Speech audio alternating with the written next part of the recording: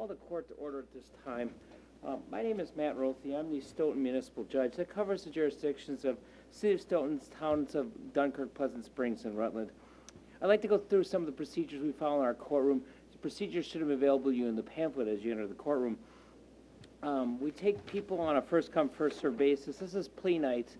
When your case is called, please come forward. You'll be asked to enter a plea. Your three plea options are guilty, no contest, or not guilty.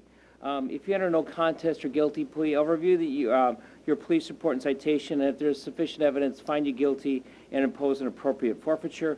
A plea of no contest is similar to a guilty plea, but a conviction arising from a no contest plea or cannot be used against you in later civil action. For example, if you enter a no contest plea, say you're involved in a traffic accident, and in the traffic accident you receive a citation. If you enter a no contest plea, the person cannot use that no contest plea against you if they sue you for damages resulting from that car accident. Essentially, no contest plea is basically you're not admitting guilt, but you want it to be resolved tonight.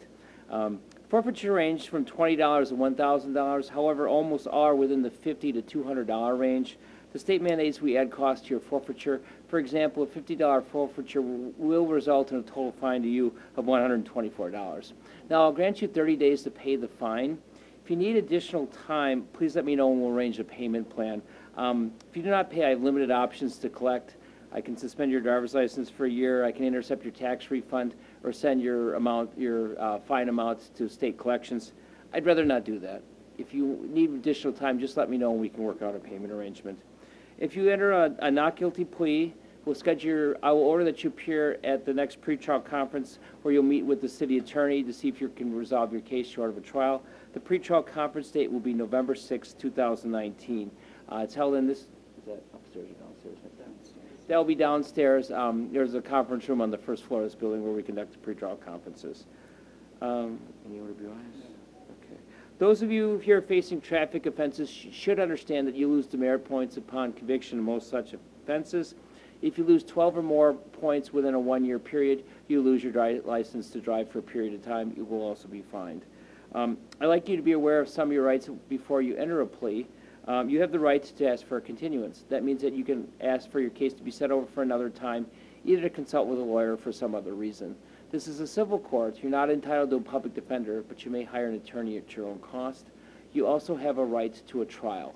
Please remember your rights when considering your plea. That concludes my opening remarks. The first case we have tonight is Maggie Schomburg. Good evening, Ms. Schomburg. Good evening. Your citation. Do I have your correct address on Skyview in Janesville? Yes. All right. You were cited for speeding on a city highway 11 to 15 miles an hour over the limit. Do you understand what speeding on a city highway is? Well, I didn't realize it was a highway, but yeah. Okay. Highway is basically any road on the state that's considered basically a street that's not a private street, essentially. Okay. Now, speeding, it's 11 to 15 over, and that results in 4 demerit points issued your license and a total forfeiture of $98.80. Now, the forfeiture range on this is $30 to $300. However, you are at $30 plus cost. You're at the minimum forfeiture for that level. In other words, I can up the fine if I want to. I can lower the fine. I can't lower it any more than the $30 where it's at.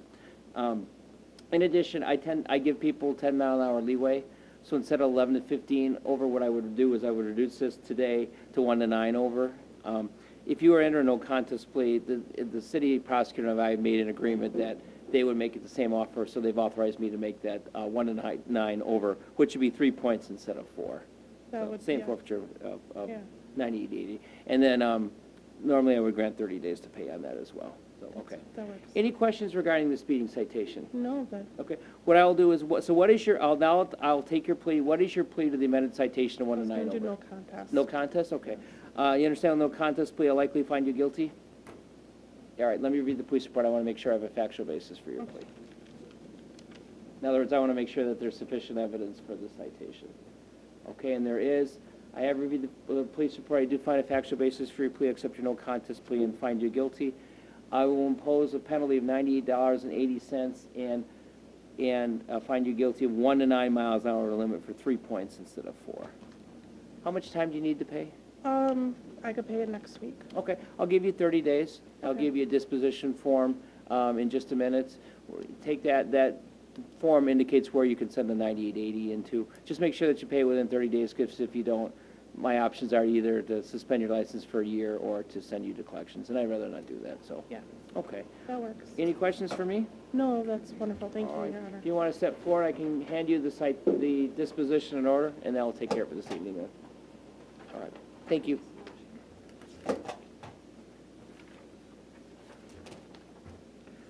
Michael William Dean? Okay. All right. Just a minute, Mr. Dean. Do I have your correct address on Apollo Circle in Stoughton? Yes, 1727. Yeah, just so, I want to make sure that if we have to send anybody, knows that I have the correct address. Yeah. You've been cited for failure to yield the right-of-way to a pedestrian, bicyclist, or EPAMD. Yeah. You understand the nature of the citation? Yes. All right.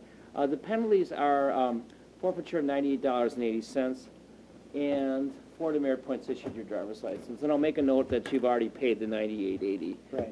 Let me give you the forfeiture range on this.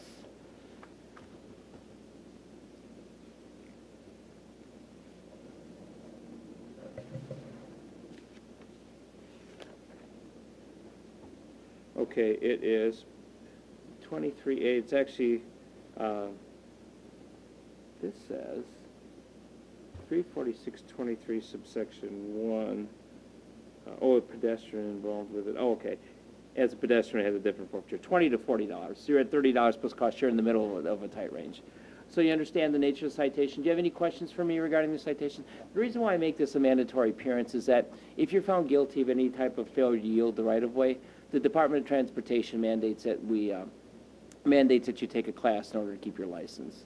If you don't take that class, your license will be suspended. And the reason why I make this a mandatory appearance is I want to make sure that people are aware of this class requirement, and that and that comes from the Department of Transportation, not from this court. So that if they get it, that's what the notice is for. You understand that as well? Okay. So you have no questions to the court?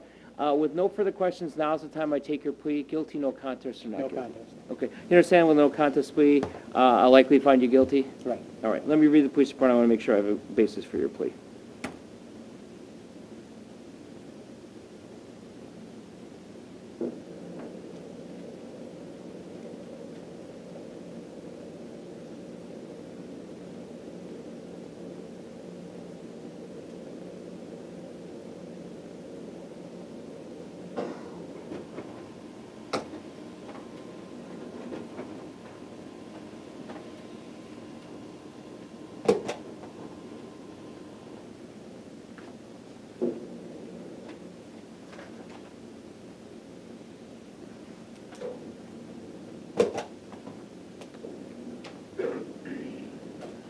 Okay, I have reviewed the police report. I do find a factual basis for your plea. I accept your no contest plea and find you guilty.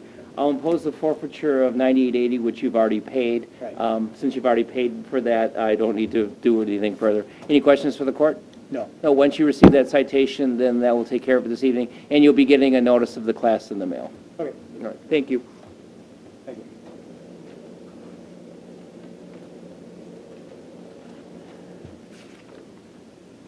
Robert Tots?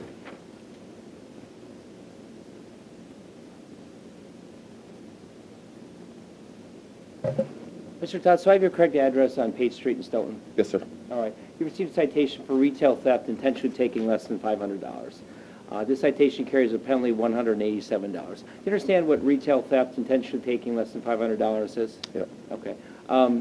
Now, the forfeiture range on this is $50 and $1,000. I'll note that you are at $100 plus costs as a forfeiture, not quite at the minimum.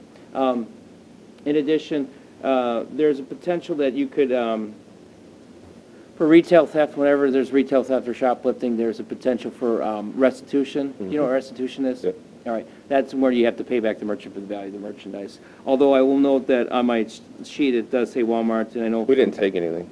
Okay. In Walmart, normally, Walmart's practices are that they don't bring a restitution action as well. So. Okay, any questions for me? Nope. Now's the time I take your plea. Guilty, no contest, or not guilty? No contest. Understand? With no contest plea, I'll likely find you guilty? Yep. All right, let me review the police report. Let me to make sure there's a factual basis for your plea.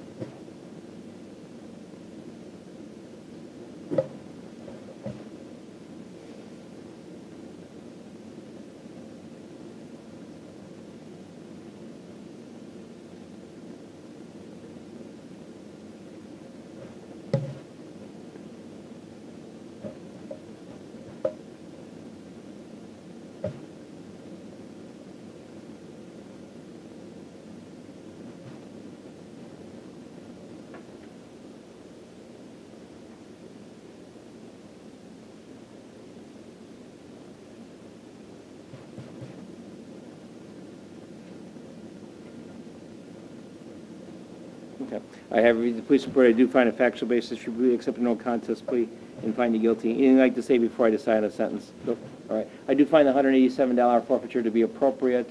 I'll note that it is past practices. Walmart may or could request a restitution hearing in front of me, but it's their past practice that they typically do not. How much time do you need to pay? 30 days. Okay, I'll give you 30 days to pay the forfeiture. The bailiff will hand you that sheet in just a minute. If for whatever reason you need additional time to pay, there's a number on here that you can call. What will happen is that you can call, schedule a hearing time. It's usually 6 o'clock on Wednesdays. The prosecutor's usually here, weigh in, and usually with the first request, none of us have any objections. Good. All right. Thank you. With that, that will take care of it this evening, and thank you. Brandon Vitensville.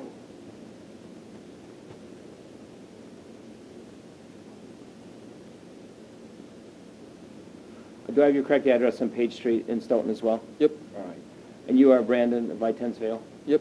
All right. You've been also cited for retail theft, intentionally taking less than $500, also known as shoplifting. This citation carries a penalty of $187. Forfeiture range on this is $50 to $1,000. You're at $100 plus cost. Do you understand that? Yep. You understand what retail theft is? Yes. All right. Now, in retail theft cases, and I know you just heard this, but I have to say the same thing for every defendant. I know that there could be a restitution case in there where the merchant asks for a hearing in order to get their merchandise, the value of the merchandise back. You understand that as well? Yep. And I also note that this is also a Walmart case, so that Walmart typically does not send in restitution requests or requests. Normally what happens on these is I get an amount for restitution. They typically don't do that. You understand that as well? Yep. All right. Any questions for me? No, sir. Now's the time I take your plea. Your 3 plea options are guilty, no contest, or not guilty. No contest. You understand with no contest, I'll likely find you guilty? Yes. All right, let me read the police report. I want to make sure I have a factual basis for your plea.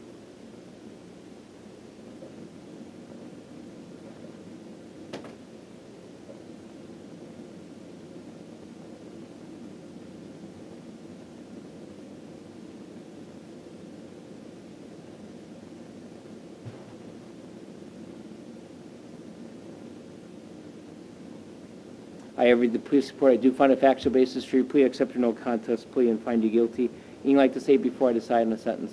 Nope. I also find the $187 forfeiture to be appropriate. I will not order restitution, but be aware that Walmart could request a restitution hearing from this court. All right. How much time do you need to pay? 30 days. Okay, I'll grant you 30 days as well. I'll give you we'll print out the disposition order and have the bailiff hand that to you in just a minute.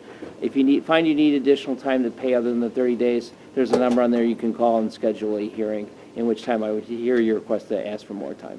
All right. Any questions? No, sir. That'll take care of it. Thank you. Thank you.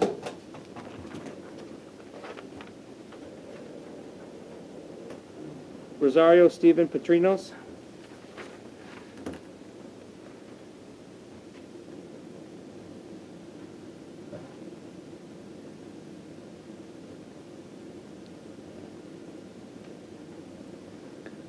Mr. Petrino, so I have your correct address on Skyline Drive in Stoughton. Yes, correct.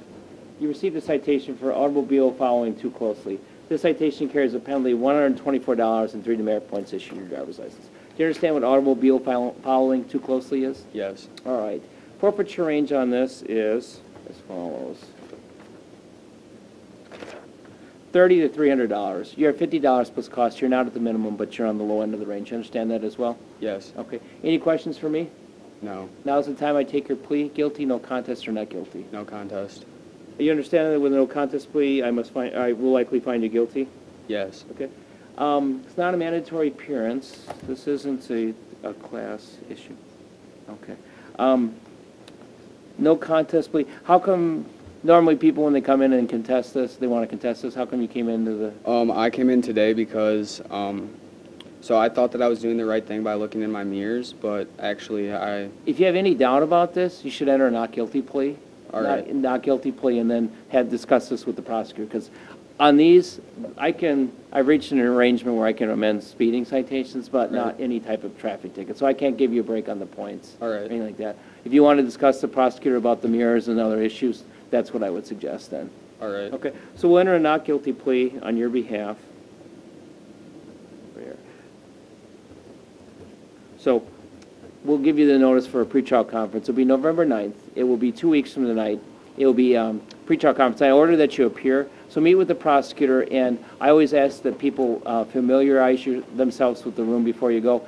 It will be on the first floor. You go through this double set of doors. There'll be a conference room on your left. There'll be a sign marked pretrial conference. All right. Make sure that you go, because if you don't go, the prosecutor tell me that you didn't appear. I'll find you default, and I'll find you guilty and impose those penalties.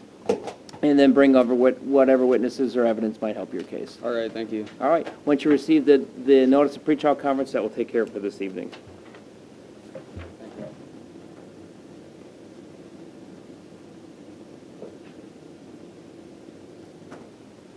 Rodney Dorr. Mr. Dorr, do I have your correct address on Nelson Street in Stoughton? Yes. All right. You received a citation for failure to yield the right-of-way from a stop sign. This citation carries a penalty of $98.80 and 4 demerit points issued your driver's license. Do you understand what failure to yield the right-of-way from a stop sign is? Yes. All right. You don't need me to review the statute at all? Or I could read it to you or explain the elements? All right. It's okay. Just want to make sure. Forfeiture range on this failure to yield citation, you're at $30 plus costs. The forfeiture range is 20 to 50. So you're not quite at the minimum, but you're kind of in the middle of a narrow range. You understand that as well? All right. Yeah, is that a yes? I understand, yes. Okay, thank you. We're being recorded, so if I make a mistake and you want to appeal me, we have to establish a clear record on that. Yeah, actually, there's a TV and the audio right there. This is a mandatory appearance. The reason why I make it mandatory is that any type of failure to yield, the Department of Transportation, if you're found guilty of this, will send you a notice that indicating that you have to take a class or your driver's license will be suspended. I always want to make sure that people are aware of this class, so that's why I make it a mandatory appearance, so people are aware that they have to take this class. You understand that as well? All right, nodding his head yes. All right, any questions for the courts? No. Now's the time I take your plea. Your 3 plea options are guilty, no contest, or not guilty. No contest. You understand with no contest plea, I'll likely find that you're guilty? All right, nodding your head yes again. Let me read the police report. I want to make sure I have a factual basis for your plea. Okay.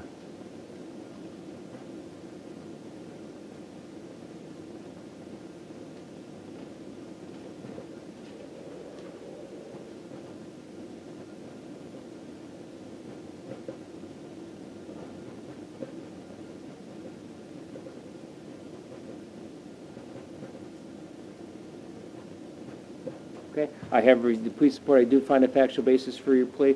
I'll accept your no contest plea and find you guilty. Anything you'd like to say before I decide on the sentence? No. Okay. Won't help. I've already went around with enough people Okay. on this one. Okay, I do find the $98.80 forfeiture to be appropriate. How much time do you need to pay, sir? I can pay it today. Okay, I'll give you 30 days just in case, but if you want to take this down to the dispatch window, you can present it to them and then make payment as well. Okay. Dispatch window is the window downstairs, they'll accept payments then. Okay. And once you receive that, they'll take care of it for this evening then. Thank you. Now, can I ask you a question? Yeah, absolutely. Do I have to go, you said I have to go to class? The DOT will send you a class, you have to indicate to take a class for any type of failure to yield. Okay. It's outside of this court's control. It's done by the Department of Transportation. Yep. Oh, here's a list of classes if you want them. Yeah, that's right.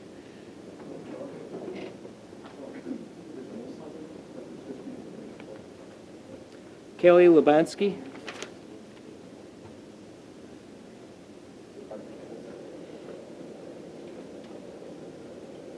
Ms. Lubansky, do I have your correct address in Skyline as well? Yes. Okay.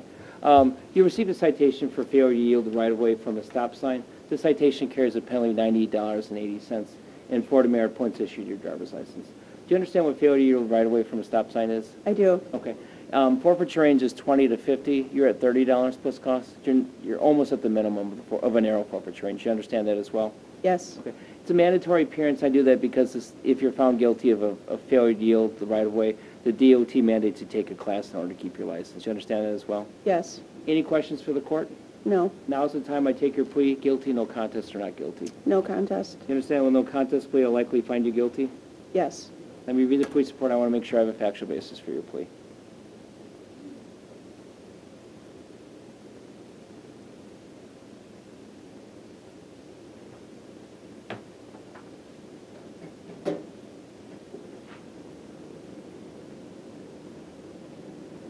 I have reviewed the police report. I do find a factual basis for plea, accept your no contest plea, and find you guilty.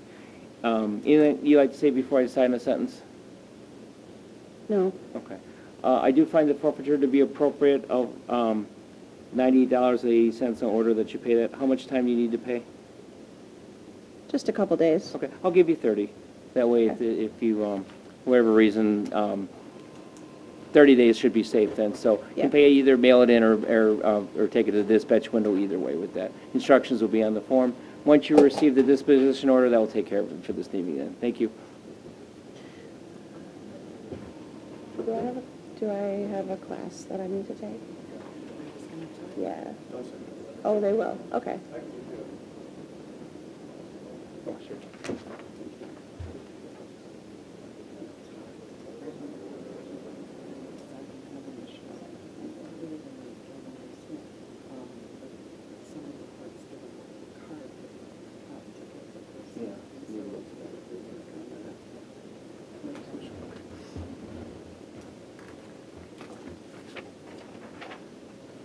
Brody Daskasil?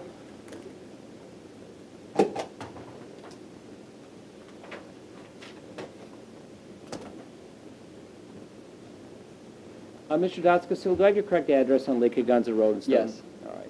You received a citation for speeding on a city highway 11 to 15 over the limit. That citation carries a penalty of $98.80 and 4 demerit points issued your driver's license. Do you understand that the elements for speeding on a city highway 11 to 15 over the limit? Yes. All right.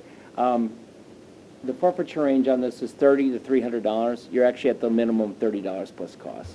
In addition, for these speeding citations, I give a 10-mile-an-hour leeway. So instead of 11 to 15, what I would do is I would amend this to 1 to 10 over with the permission and blessing of the prosecutor. You understand that? So if you be found guilty, it'd be 1 to 10 over, which would be 3 demerit points instead of 4. You understand that? Yes. All right. Now, Mr. Daskasil, do you have a probationary license? Yes. All right. Is this your first citation? No. Okay. For your second and subsequent citations, second, third, et cetera, the point totals on these citations double. So instead of, even if I reduce it to 3, the 3 would double to 6, and you'd have, this citation would be 6 demerit points. You understand that as well? Yes. All right. And I don't have a copy of your driver's record in front of me, so I don't know anything. That's why I had to ask. But I want to make sure I advise you. Okay. Any questions regarding your probationary license? Is there anything I can do to gain points back on my license? You can take a point reduction class, in a point reduction class, and you get 3 points back, or you can enter a not guilty plea and talk to the prosecutor to see if you can further negotiate that. Do you have information for that class? Do we?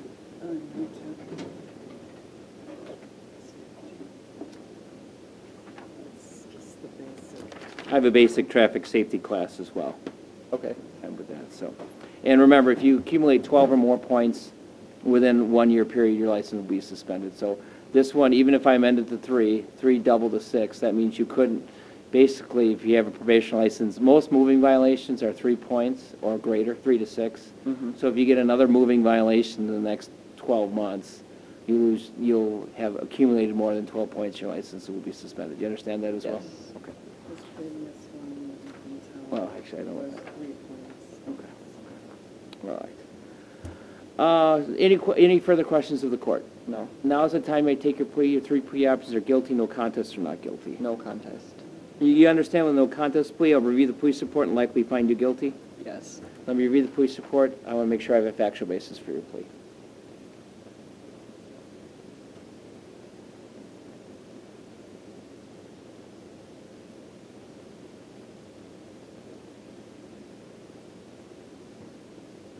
I have reviewed the police report. I do find a factual basis. I'll find you guilty of 1 to 10 miles an hour over limit, which would be 3 points instead of 4. Minimum forfeiture, you're already at the minimum forfeiture, so I'll impose a penalty of $98.80. Do you need time to pay?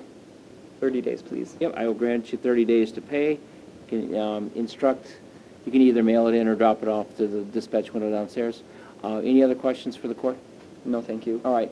When we will print out a disposition order, the bailiff will hand that to you. Once you receive that, that will take care of it this evening. Okay. Thank you.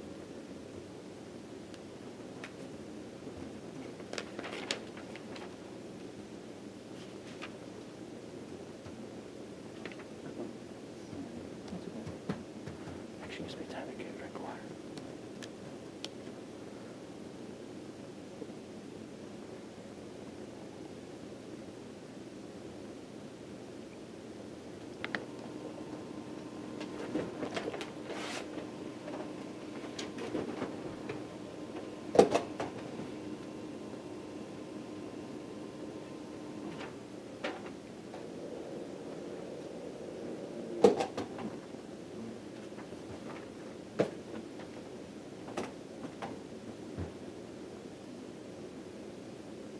Heather Johnson.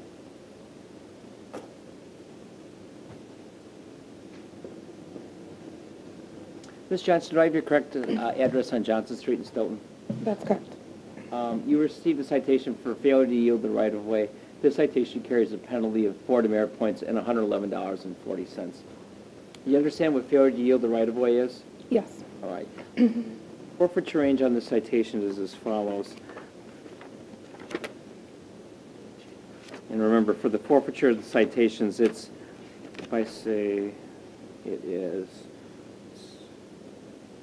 $20 to $40, so you're at $40 plus cost, you're at the maximum of a narrow range. $40 increase with all the fees attached to it, so it goes from $40 to $111.40. Do you understand that as well? Correct. I do. In addition, this is a mandatory appearance. Any type of failure to yield class, the State Department of Transportation will mandate that you take a class in order to keep your license. You understand that as well? Yes, sir. All right. So you understand what failure to yield the right-of-way is as well? Yes. Any questions regarding the citation? Actually, I didn't know if we had an opportunity to speak against the police report. Normally what would happen with that is that if you have any objections to police report on it, I can't hear that until after I've convicted you, but if you want to discuss that with the prosecutor, what I would suggest is you enter a not guilty plea, discuss with the prosecutor, and you can discuss any type of, anything that was mentioned in the police report. I haven't seen it, so I don't know what it says. Okay. Is that what you want to do? Yes. Okay. We'll enter a not guilty plea and set this matter for a pretrial conference. I'll order that you attend a pretrial conference with the city attorney. Bring whatever documents or witnesses might help your case. If there's an inconsistency with the police report or an error, what have you, mention that the prosecutor and that you see if you're able to resolve the case short of a trial. Make sure that you appear, because if you don't appear, I'll find you in default and I'll find you guilty and impose those penalties as I mentioned earlier. And you'll be mandated to take the class for the DOT. Now, in addition to that, and then I always advise people go take a lumen before you leave. It's up on this floor today, but next time it'll be on the first floor. There's 2 sets of doors, and then through the second set of doors, there'll be a conference room on your left. That's where we'll Through take the it. police department entrance? Yep. Okay. Any further questions? Not that I can think of. That will take care of it for this Thank evening. you so Thank much. you. Thank you.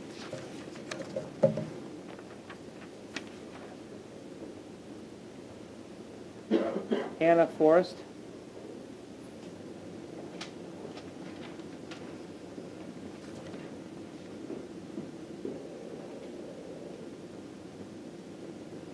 You, Ms. Forrest. Evening. Do I have your correct address on Walker Way in Edgerton? Correct. Okay. You received a citation for speeding in a 55-mile-an-hour zone, 20 to 24 over the limit. That citation carries a penalty of 6 demerit points and a forfeiture of $149.20. Do you understand what speeding in a city highway 55 over is? Correct. Do you understand that 20 to 24 over is as well? Yep. Okay, and that's 6 points and $149.20. Now, forfeiture range on these speeding citations are $30 to $300. This is the, your forfeiture rate, this is $70 plus cost, and you got that because of this, the speeding was increased more than 20 over the limit. Now, what I do for these cases is that I give a 10-mile leeway rate. So instead of 20 to 24 over, this would be 11 to 19 over. That would result in 4 points instead of 6. Okay. You understand that as well? Yep, correct. Normally, I keep the forfeiture the same at $149.20. Understand that as well? Yep, correct. Any questions for me? No. Now's the time I take your plea. What do you, guilty, no contest, or not guilty to speeding 11 to 19 over the limit? No contest. Okay. You understand when no contest plea, I'll likely find you guilty? Yes, correct. Let me review the police report. I want to make sure I have a factual basis for your plea. Okay. Okay. You understand when no contest plea, I'll likely find you guilty? Let me review the police report. I want to make sure I have a factual basis for your plea. Okay. Okay. Let me review the police report. I want to make sure I have a factual basis for your plea.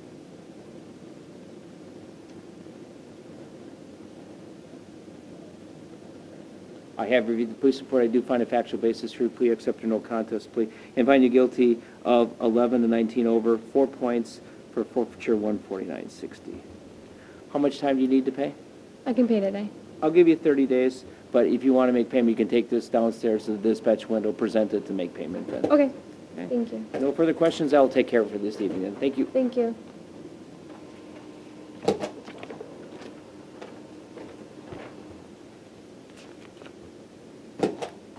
Thank you. Justin Tecci. Did I say your name correctly? No, sir. What is it? Tech. Tech, thank you. Mr. Tech, do I have your correct address on Main Street in Stoughton? Yes, sir. All right, you received a citation for hit and run unattended vehicle. This Yes. citation carries a penalty of $187 and 6 demerit points issued your driver's license. Do you have a probationary license? Yes, sir. Is this your second or subsequent citation? No, sir. Okay. So if it's your first citation, it stays the same at 6 points. If it were more than that, if you get another citation, any point totals will double.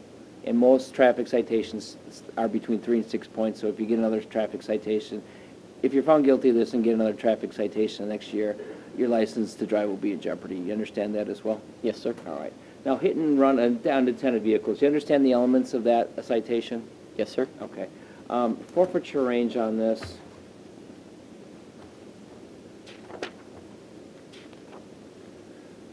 is $0 to $200. You're at $100 plus costs, you're right in the middle of the range. You understand that as well? Yes, sir. Okay. That concludes all the explanations I give you. Do you have any questions for me? No, sir. Now is the time I take your plea. Your 3 plea options are guilty, no contest, or not guilty. Not guilty, sir. Okay. With a not guilty plea, we'll schedule your matter for a pretrial conference with the city attorney. I'll order that you attend that pretrial conference. I'll give you notice in just a minute. Make sure that you appear at the pretrial conference, because if you don't appear, the prosecutor will tell me you didn't appear, I'll find you in default, and I'll find you guilty of that citation and impose those penalties. Pretrial conference is a chance to tell your side of the story, so bring whatever witnesses or documents might help your case. And lastly, I always advise that people go take a look at the room before you go, so you're familiar with it. It's on the first floor of this building. Tonight it's in a different spot, but in 2 weeks from tonight it'll be in the first floor. Go through the second set of doors. There'll be a conference room marked on your left. Okay? Any questions for me? No, sir. All right, that'll take care of it this evening then. Thank you.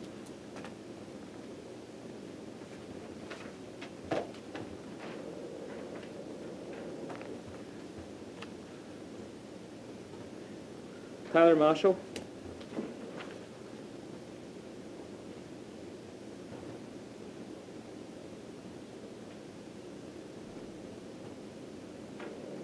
Mr. Marshall, do I have your correct address on Page Street in Stoughton? Yes. All right, you've been cited for disorderly conduct. That citation carries a penalty of $124.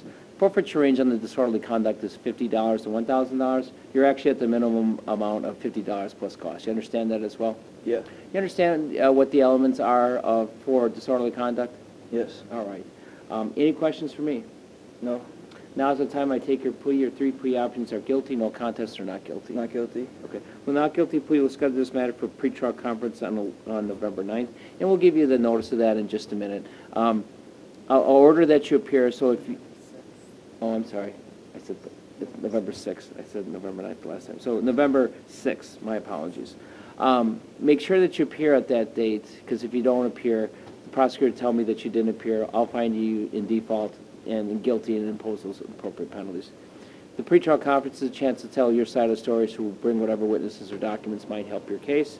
And lastly, I always advise that people take a look at the room before you go. It's on the first floor. Go through of this building. Go through the second, both doors, and it'll be a conference room on your left. Okay? All right. Any questions for me? No. That will take care of it this evening, and thank you.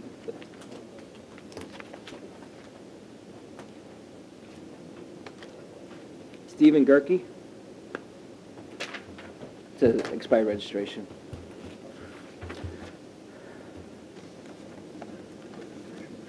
Yeah. Yeah, did you want to just give to him that way? Here, I've got actually another one. The releases. Okay, great. First of all, do I have your correct address on Norman Drive in Stoughton? Yes. You've been cited for disorderly conduct, or not, excuse me, operating after registration, suspension of registration, and that is a forfeiture of $98.80. You have release of liability. Did you sell this car? No. I took care of everything, paid what I had to pay, it went to the state, Okay. and So got you- everything released through the state of Wisconsin. Okay, I got it. So it's released. In other words, they release the liability, you've paid everything, Yep. and and then have you reinstated the registration? Yes, I have. All right. Goal of this court is to make sure that you update your registration. You successfully have done that, so the court will dismiss this citation. Okay. Thank We can you. give you a copy of that dismissal notice then. Okay, Okay, thank you for coming in, Mr. you Cook. betcha.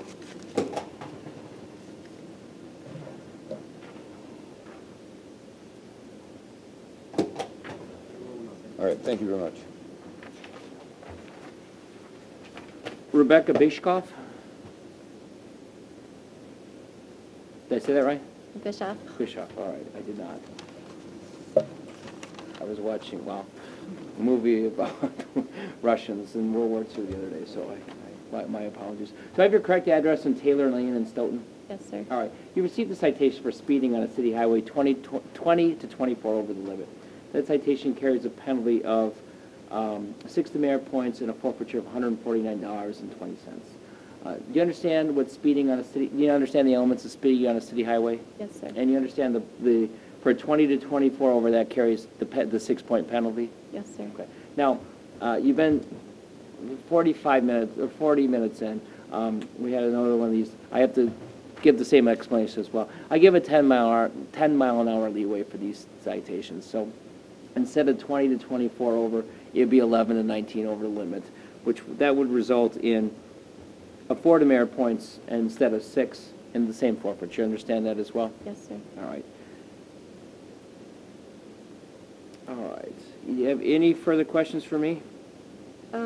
If I'm guilty, can I plead guilty? No Yeah, has well, tonight? certainly you can. So either no contest or guilty. There's please. no insurance, it's the same either way. Well, if there's a doubt, if you're not sure of the doubt, no contest plea always appears better. That way you're not admitting guilt, basically. But the result is almost always the same.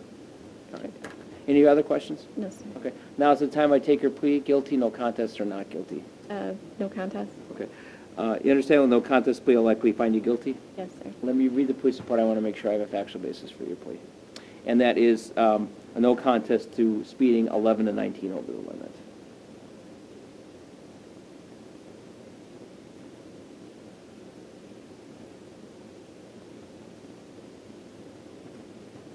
Okay. I have read the police report. I do find a factual basis for your plea, accept your no contest plea and find you guilty 11 to 19 over the limit, which will result in 4 points instead of 6, forfeiture of $149.60. Anything else you'd like to say? No, sir. All right. How much time do you need to pay?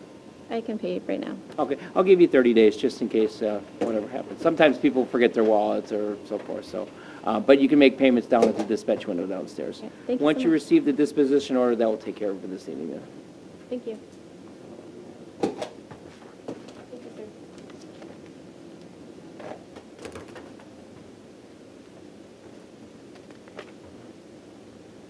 Parker Schmidt? Okay, if I come up with him, my son. Sure, that's fine. You are not an attorney, correct? No, Okay, you cannot speak on behalf of him, there's rules. so I can't say anything. Well, you can ask questions on that, but you can't start directing me what to do, basically. Oh, fair enough, yes. That's just to set the ground rules. What happens is you have to be have to be an attorney to represent somebody in court, usually. All right.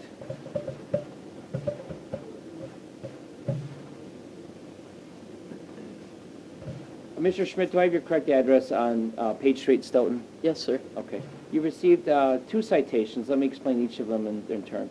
First one is for speeding in a school zone, that 11 to 15 miles over the limit. That citation carries a penalty of 4 demerit points and a $124 forfeiture. Do you understand what speeding in a school zone is? Yes, sir. And you understand the 11 to 15 over the limit as well? Yes, sir. Okay. Now, it's 4 demerit points, and the forfeiture on this is, the forfeiture range, you're at $50 plus cost, and each of these citations have a forfeiture range, and what I can raise or lower depending on additional factors in the case. I'm required to give you the forfeiture range on these as well. Okay, 346A.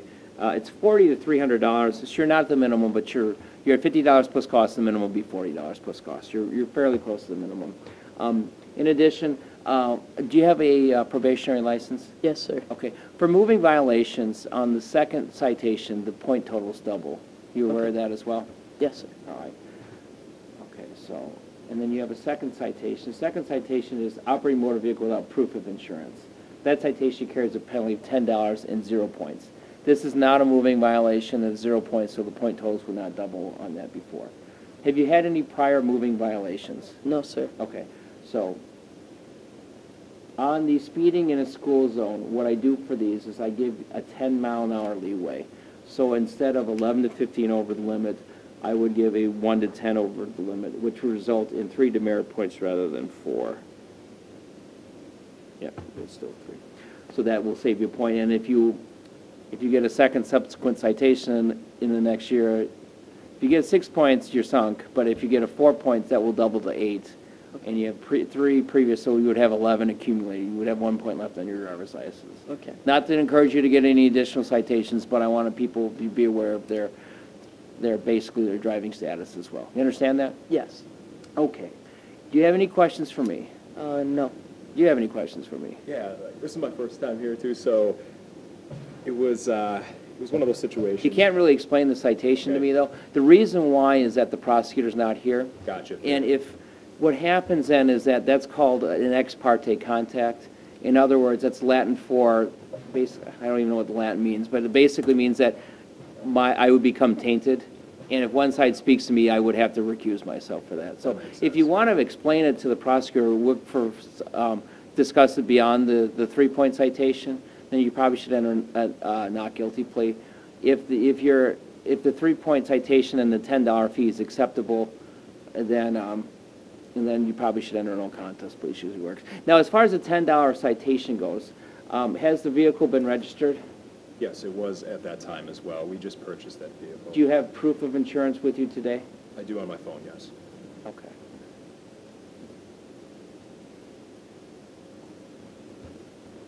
Patients.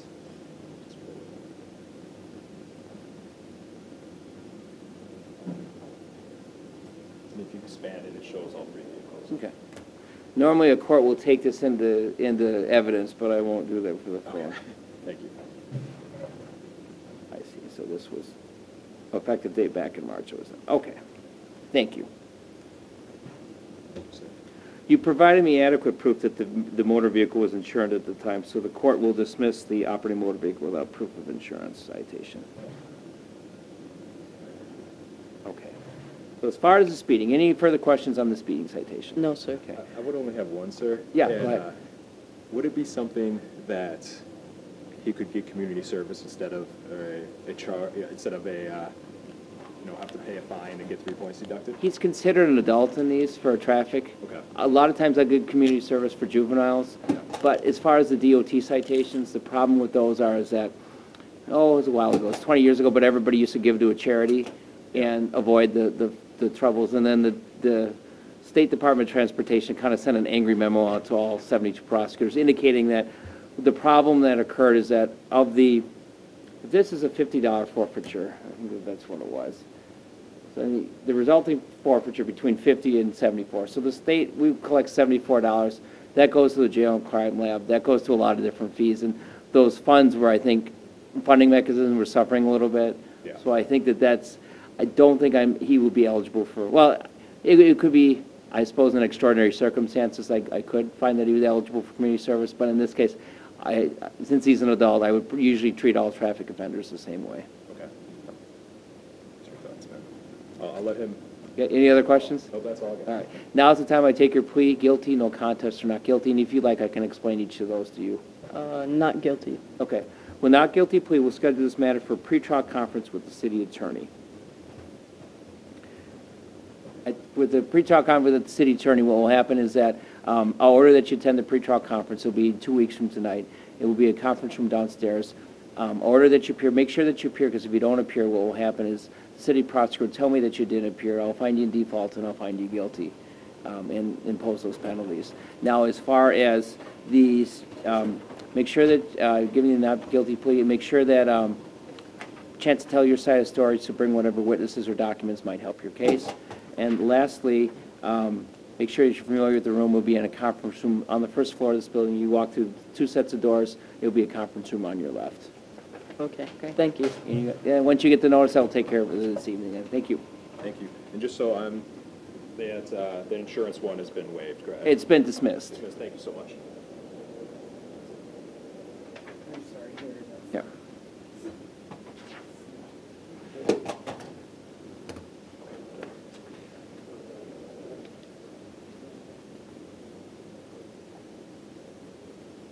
Thank you.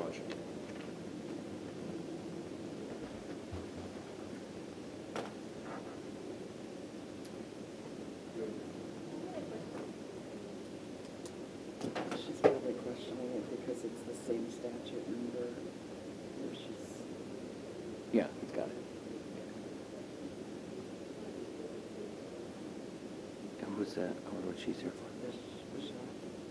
Okay. I don't know who this one is. Oh, I wonder if she's observing me. Oh, is that the judge? Are you Judge Hoffman? Yes. Oh, okay. Okay, all right. I am, and thank you. It just, I made it mandatory for PR to yield, and it's just something I wanted to try, so we'll probably reconsider some of that then. So. Okay. Well, welcome. Your 6 o'clock trial, everyone is here. I have not seen anybody yet for your 6 o'clock. Okay. Why don't we, Is the city attorney here though in the office still? Because we should get those pre-trial. Yeah.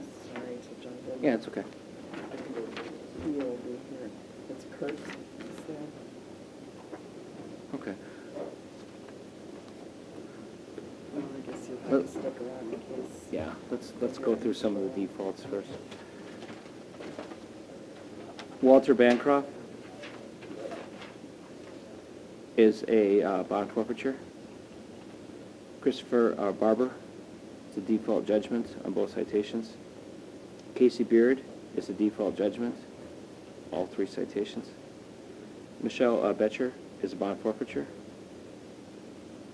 Jacob Christensen is a default judgment. Frederick Dubois is a default judgment. James Hammis is a default judgment on both citations.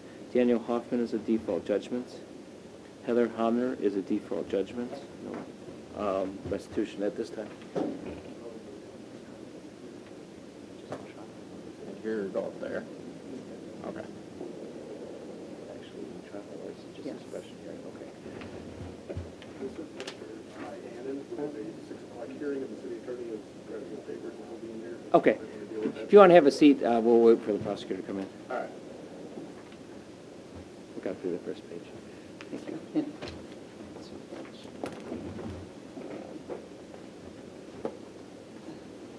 Oh, I have, what do I have? I had sent him the form request to reopen, so Okay. I don't have it.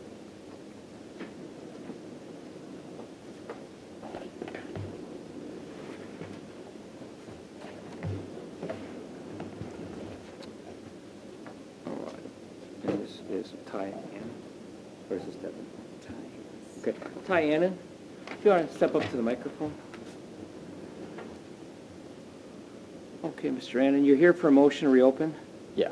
All right. You have 3 citations, one for criminal damage to property, another one for operating while revoked, and a third for theft of movable property. Is that correct? Yes, sir. Okay. And you missed a hearing date? Yeah. Why did you miss a hearing date? I was never notified of the date. Okay, you're not notified, and then you believe you have a defense of these 3 citations? Correct. Okay. City's position? We do not oppose, Your Honor. Okay. I'll grant your motion to reopen. I'll give you a mandatory pretrial conference at November 6th. I'll enter not guilty plea for these 3 citations. Time will be a mandatory pretrial conference November 6th at 5:15 p.m. I'll give you that notice. Just make sure that you appear, because if you don't appear, it's much harder to open up, reopen these cases a second time. Okay. Thank you.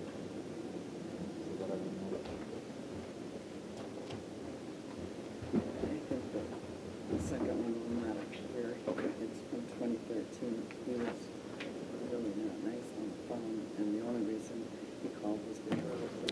Yes. Okay. I said fine, and then Okay. said he probably. Yeah, these are the pretrial conferences.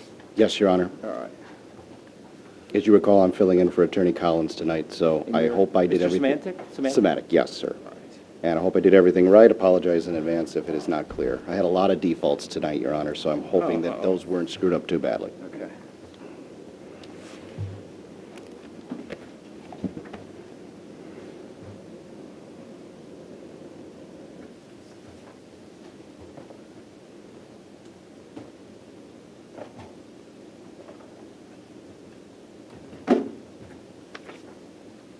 Did Mr. Walker not appear for the hearing to reopen?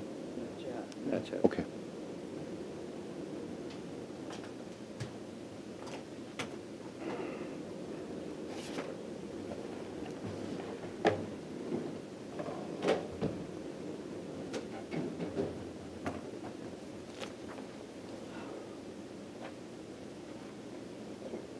Yeah.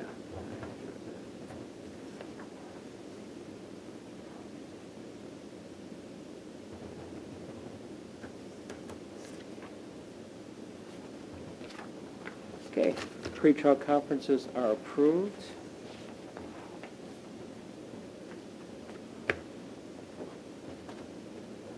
All right, now, so anything else for City of Stoughton prosecutor? Just in case that Walker shows up, but I don't think he will. Okay. Here's what we're gonna do. For the parties that are here till, we'll wait a few minutes. Let me default some cases, and if Mr. Walker doesn't appear by 6:05, I'll go ahead and default him then. If he does appear, I'm willing to stick around, Your Honor, if that's helpful.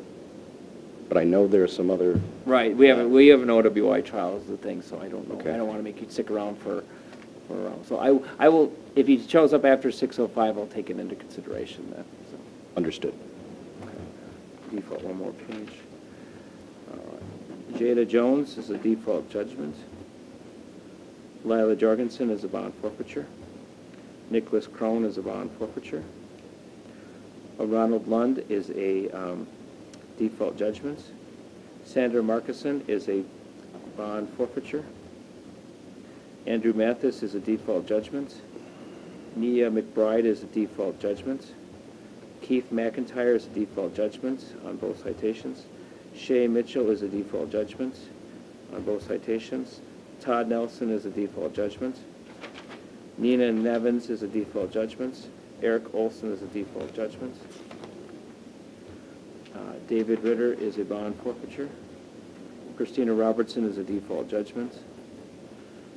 Tina Schlitt is a default judgment. Elizabeth Seeger is a default judgment. Daniel Seffens is a default judgment. Juan Carlo Avela Soriano is a bond forfeiture. Dana Vergiston is a default judgment. Michael Walls is a bond forfeiture. Shanika Watson is a default judgment on both citations.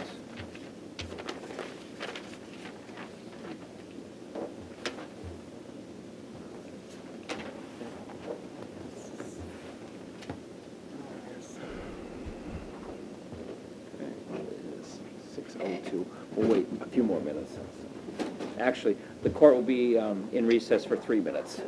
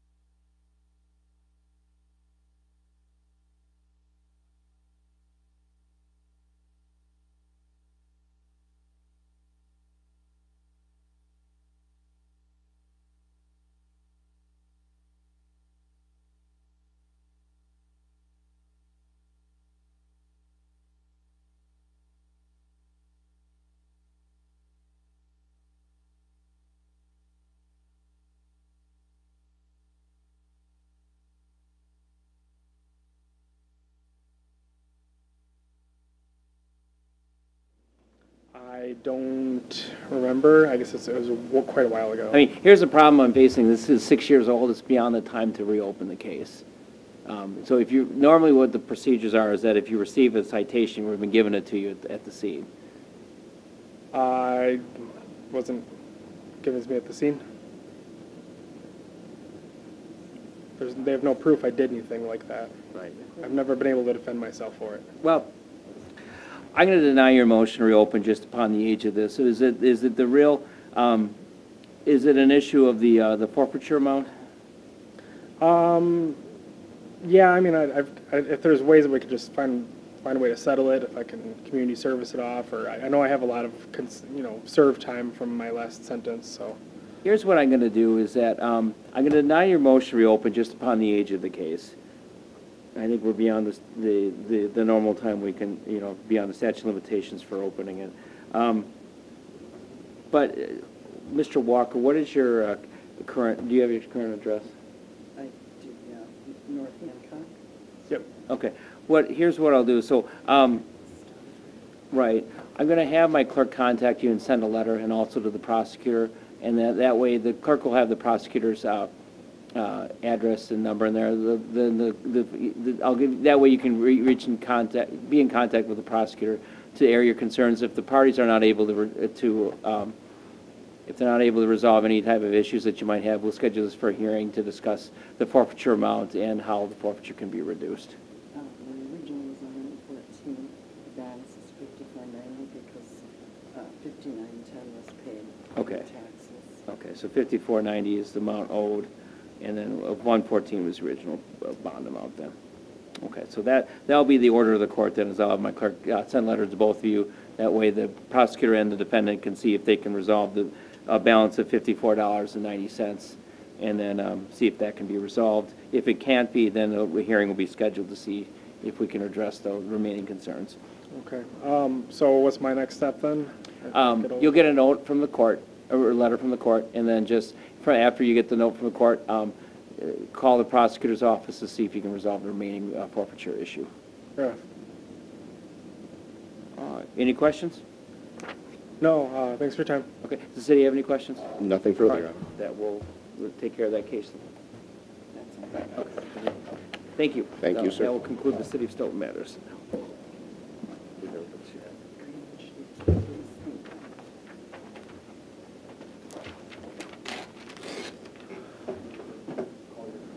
Yes.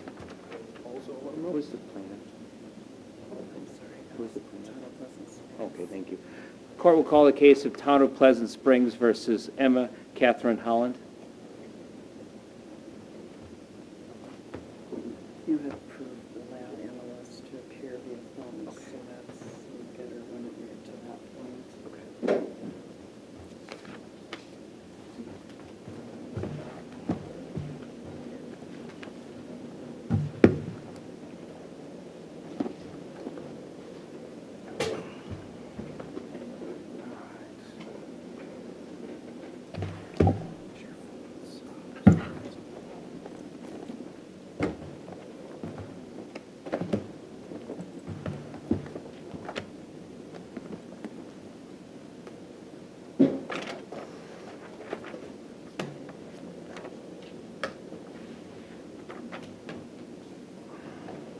Okay, court is called Town of Pleasant Springs versus Emma Holland.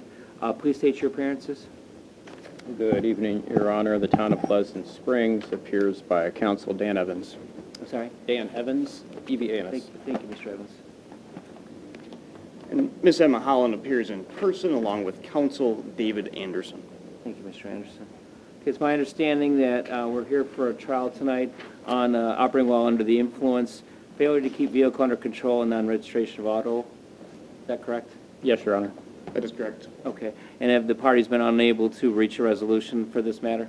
That is correct, Your Honor. That is correct. Would the city like to make an opening statement? Not really, Your Honor. I do want to say there is a pending motion as part of this matter that I received 2 days ago from defense counsel. I would assume, I haven't appeared before this court before, but I would assume that you could just take the evidence on the OWI matter and make a decision on the suppression motion at the conclusion of the evidence or another appropriate time? I typically take, I usually will hear both the motion to suppress and the trial at the same time. Is that, any additional opening statements? No, Your Honor. Mr. Anderson? Not at this time. Okay. The town may call its first witness. Yes, Your Honor. We'll call Deputy Schaefer.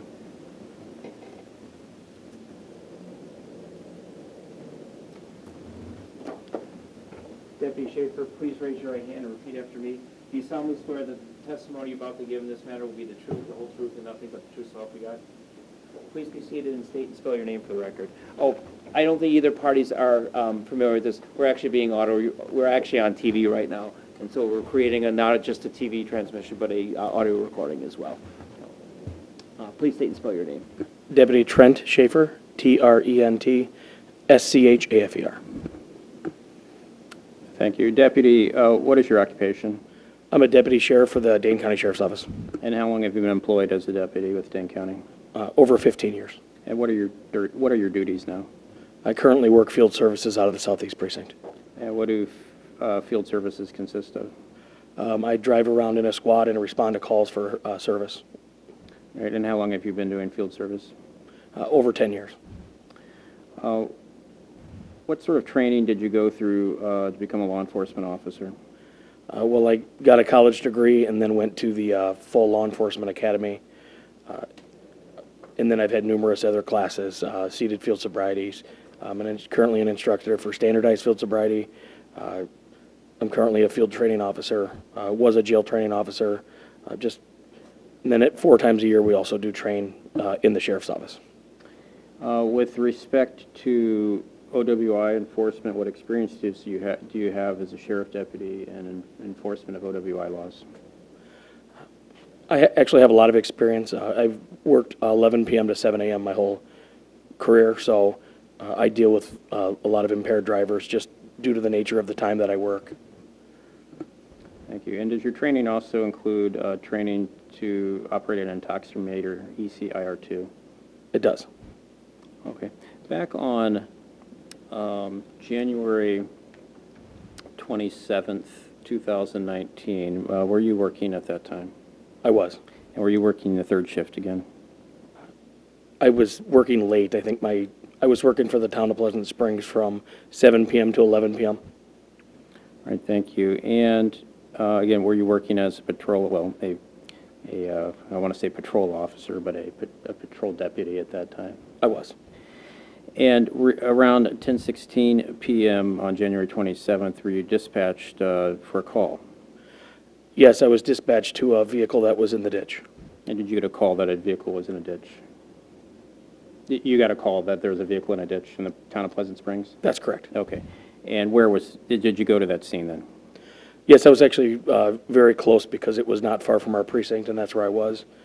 It was like the 1900 of County N, which is in the Pleasant Springs, County of Dane, state of Wisconsin.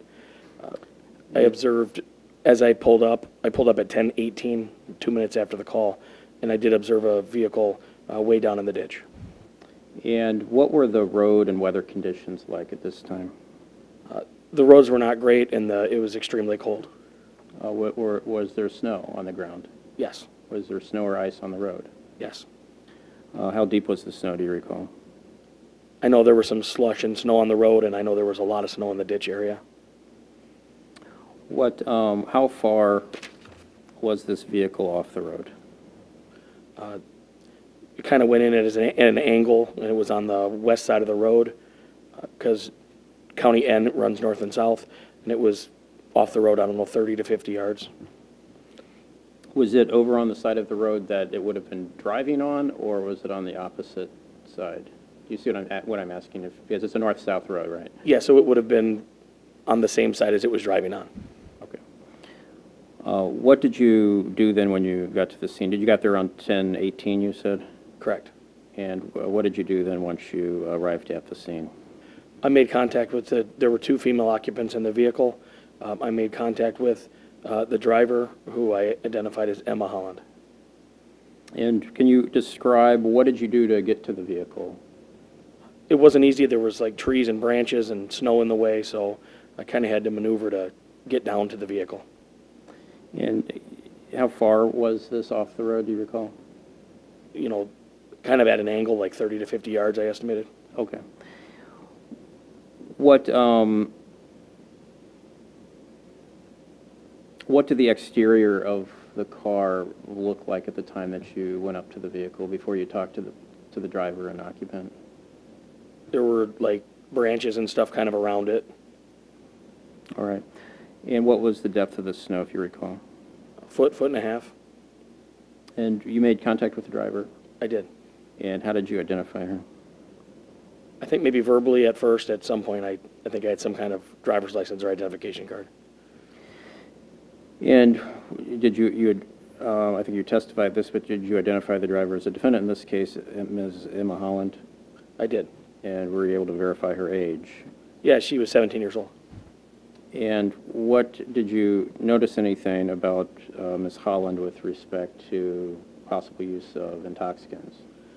I did. Her eyes were bloodshot and glossy. She was slurring her speech. When I was speaking with her, I detected a noticeable odor of intoxicants coming from her person. Now,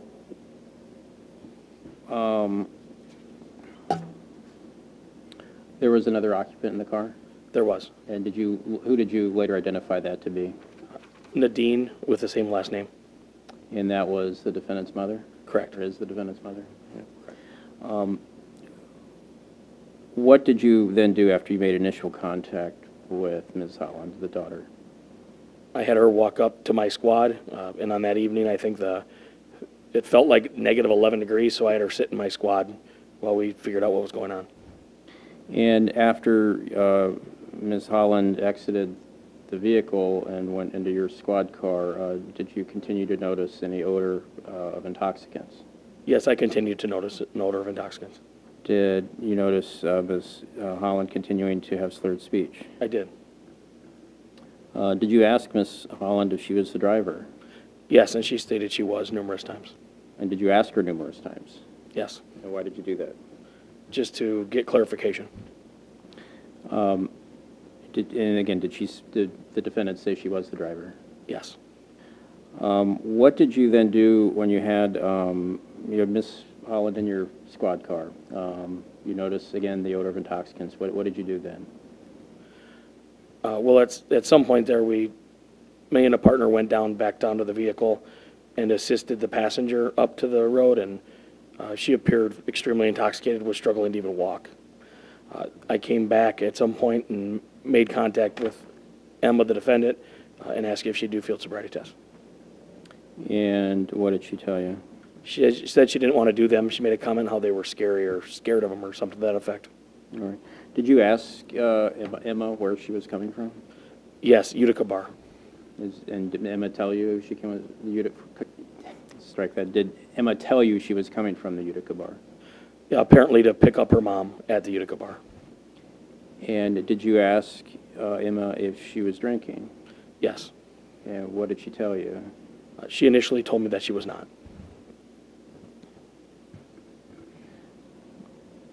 Did you ask,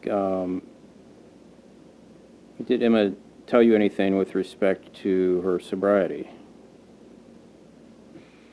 She made a comment that she was absolutely sober, something to that effect.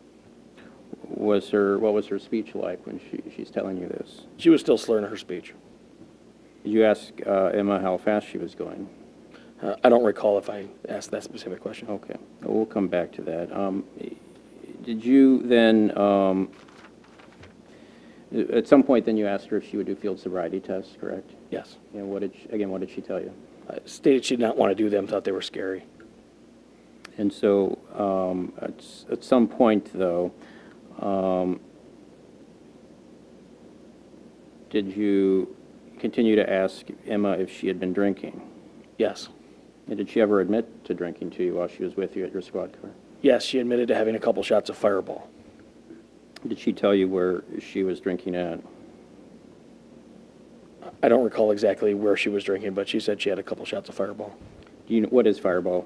It's a cinnamon tasting hard liquor shot.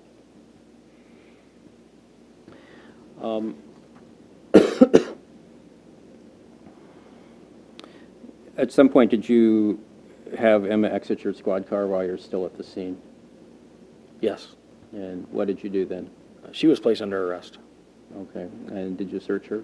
Yes. Did you find anything of evidentiary value? Yeah, she had like 3 little drink chips in her pocket. And what can you describe what a drink chip is? They're pretty common in Wisconsin. A lot of times the bartenders will give people drink chips when they're at the bar, and it just says that you get a free drink, turn it in for a free drink, and then they keep the chip. When you placed Emma under arrest, then what did you do? I transported her to the Stoughton Police Department. All right. During your interaction with Emma at the time, your interaction with her at your squad car, out of the squad car, back in the squad car, and then back to the Stoughton Police Department, did you continue to notice odor of intoxicants or alcohol from Emma? I did, and she was stating something about like she was going to hyperventilate when she was in the squad, so I was trying to calm her down while I was transporting her down to the Stoughton Police Department. As you were transporting her, what was Emma's demeanor like? Very emotional, crying, upset, I guess you could say. And what did you do then when you, at some point you arrived at the Stoughton Police Department, correct? Correct. What did you do then when you got to the Stoughton Police Department? I started a 20-minute observation period. Did you, at some point, did you read an informing the accused form to Emma? I did. Was that, I guess, after or during the 20-minute observation? Yes, during. Okay. And the informing the accused form, is that the standard form that you would use for an OWI case? It is.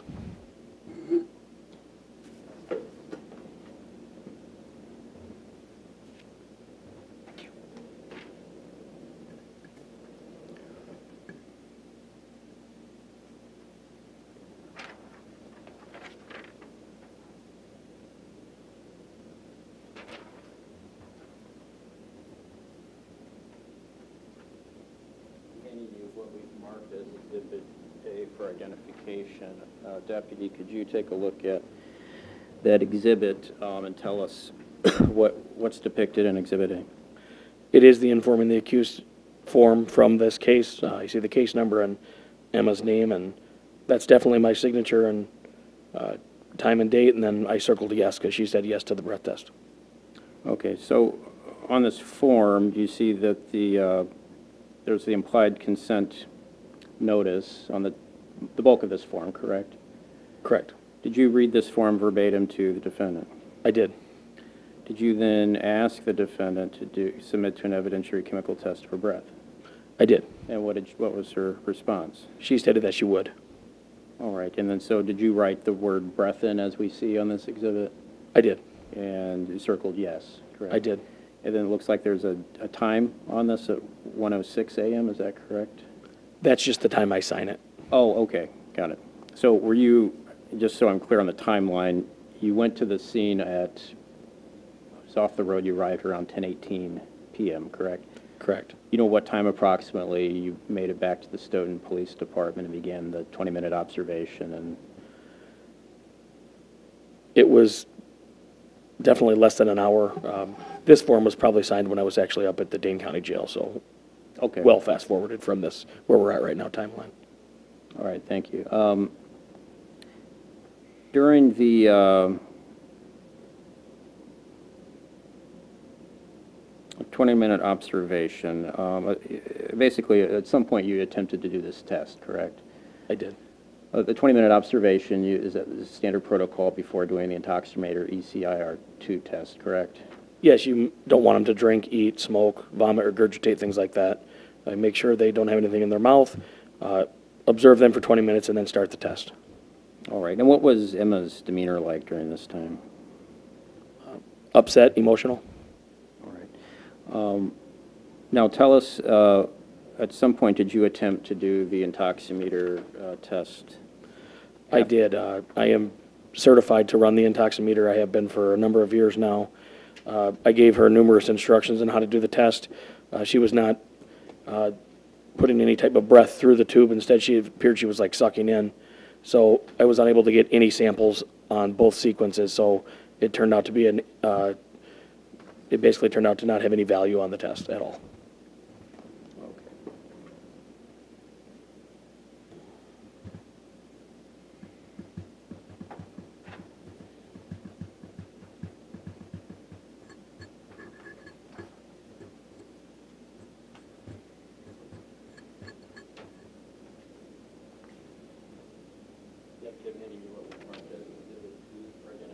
Do you recognize what's been marked as Exhibit B?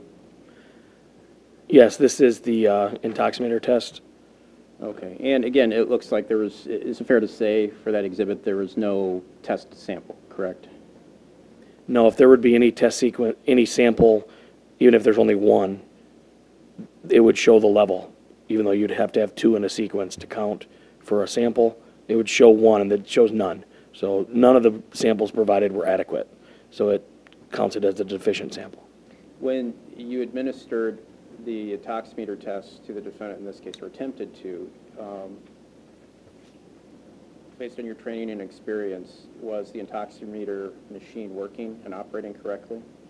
Yes, definitely. It was all that she was not providing adequate samples, as I demonstrated. And the time that's on, are there times listed there where the test sequence begins for the samples? Yes. And you believe that those are accurate as the approximate times that you were then at the Stoughton Police Department and trying to administer this test? Correct. It looks like 11:10 p.m. is when the intoximeter started, and it ended at 11:19 p.m. While Emma was trying to give a sample, did you instruct her on how to give the breath sample? Numerous times I even would take a clean tube and try to demonstrate how to do it and how simple it is, and she was still unable to do any of the samples. Based on what happened with you trying to administer the intoximeter test with Emma, what did you do? In her failure to comply, what did you decide to do? I asked her if she'd be willing to do a blood test. And why did you want to do a blood test then? I guess to have some sample. And where were you when you asked the defendant this? At Stoughton PD. Okay, was this in proximity to the intoximeter machine as you're trying to administer it, or right after? Yeah, after. And how did you ask Emma if she would submit to a blood test? I just asked if she'd be willing to do a blood test. And what did she tell you? She said yes.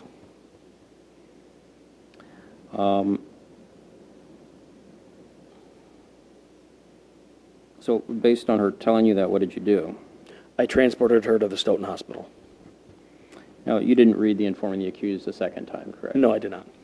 What did you do? What did you do to transport her to the Stoughton Hospital? I just put her in my squad and just drove her over there. It's obviously a close proximity to the police department, so I was there pretty quick. All right, and so then what did you do once you arrived at the Stoughton Hospital? Well, I started filling out the necessary paperwork for the blood draw, and Emma started to physically shake. Her legs and arms were shaking. She started slapping her face. She was slapping her own face with her hands. She made comments how she was going to jump off a bridge, kill herself. And the nurse that actually did the blood draw, or the phlebotomist, was trying to calm her down. It took quite a while to calm her down. Did Emma, while Emma's at the hospital, did she ever tell you she wouldn't do the blood test? No. What did you do to try to help calm her down? I actually had two Stoughton officers come. She made comments how she hated needles, and her body was physically shaking. So I had Stoughton officers come there to help me, because during this type of procedure, I have to fill out all the paperwork for the blood draw and document times, so I can't be assisting with that. I have to be kind of documenting my important times and information. And from your observations, what were the Stoughton officers doing to assist? Trying to calm her down.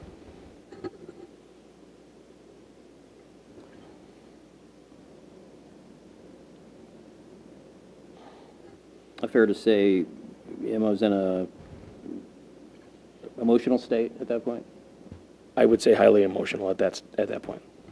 All right. And at some point, though, was a blood draw successful? I mean, what was the phlebotomist or the person doing the blood draw able to? I'm going to object. Calls for speculation. If you could rephrase your question, I think there was a compound question there. Okay.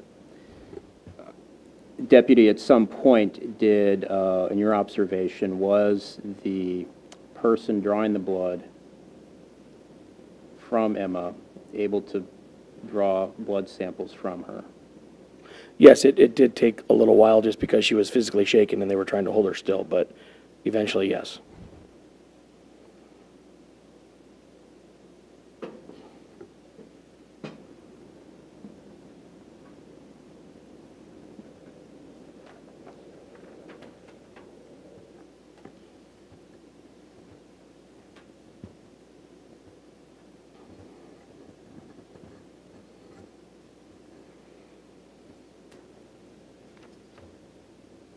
Deputy, I'm handing you what we've marked for Exhibit C for identification. Do you recognize that document? I do. Okay, and what is that document? This is the form that's inside the blood kit that goes with the blood. I can tell this is definitely my handwriting. If you look at the collection time, you can even tell I had to keep changing the time just because we were, again, like I said, trying to calm her down and get the sample. The blood that, you said there's a blood kit. What kit did you use in the blood draw of the defendant? It's one that the hospital already has. They're already prepackaged and sealed. So it's the one like from that all the hospitals have that the state uses. And had you worked with blood kits before? A lot, yes. What part of that form do you fill out? I basically fill out everything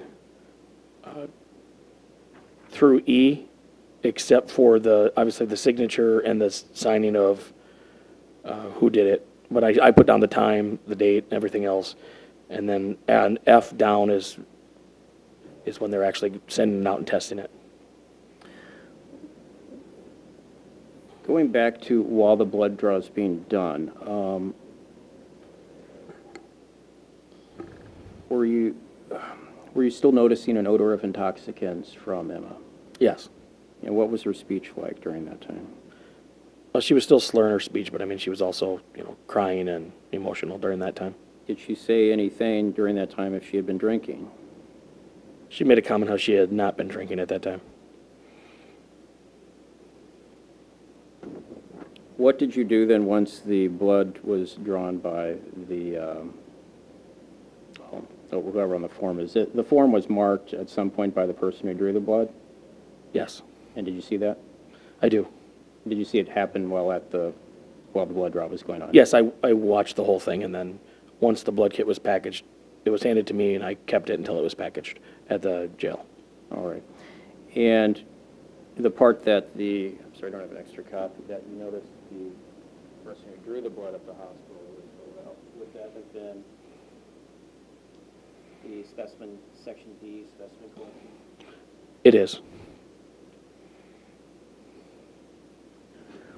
Okay, so once the blood is drawn, what did you do? I took the evidence, which was the blood, and I transported Emma up to the Dane County Jail. Okay, and what did you do with the blood then? After Emma was booked into the jail, I walked downstairs to the basement of the public safety building where the evidence room was. I packaged it, labeled it per protocol, and filled out a hygiene lab request where they test the blood and put that in there and locked the refrigerator and left. And was there a standard protocol for when that happens? What happens to the blood from the sheriff's department? We actually have people that are constantly working in the evidence room, and they're responsible for... Object. This calls for hearsay and speculation as to what happened to that blood. Well, Your Honor, if I could respond, I think it goes to standard protocol and procedure for what happens to the blood. I'm going to allow the question under the business record exception under the hearsay rule. Deputy, so I'll ask the question again. To your knowledge, what's the protocol when you do take a blood kit like this into the evidence locker and fill out the form for the state lab of hygiene? a deputy who works in the evidence room will transport that blood kit to somebody at the hygiene lab, and then they'll return it with the results, and that all gets documented. All right.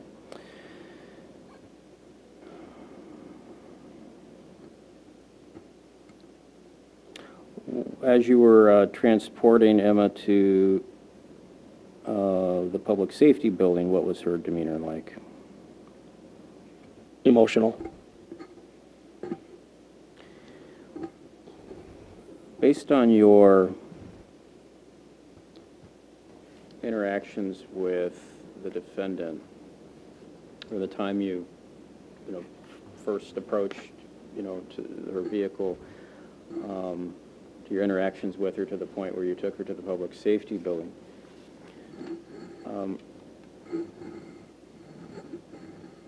were you able to form an opinion on whether the defendant was impaired? Yes, I definitely felt she was impaired. And impaired by what? Intoxicants. Alcohol? Yes.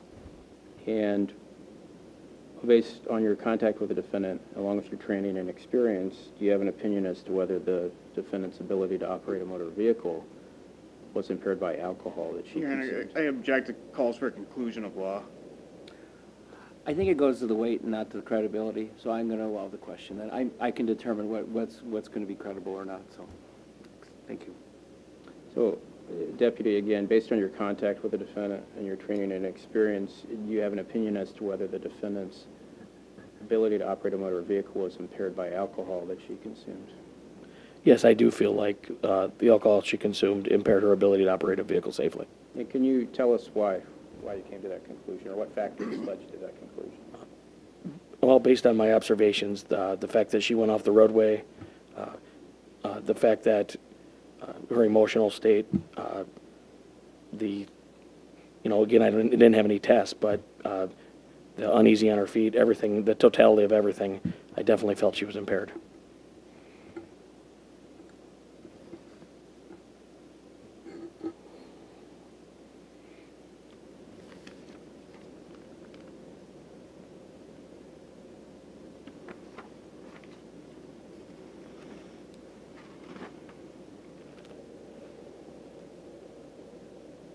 Now, Deputy, you gave a couple other citations in addition to OWI in this case. First off, I think one was for imprudent speed or driving too fast for conditions. Can you explain what, your observations, what was the basis for that charge? If I recall, it was failure to maintain control, which was the perfect citation for this scenario. The roads are not great, and she was obviously driving way too fast for the conditions, as I could tell by how far off the road she was. And then with respect to the citation for registration, what was that based on? The registration on the vehicle was actually expired at the time of the incident. Were you able to, with respect to the VIN number on this vehicle, were you able to, is that the same VIN number that you would have entered on the citations in this manner? Yes.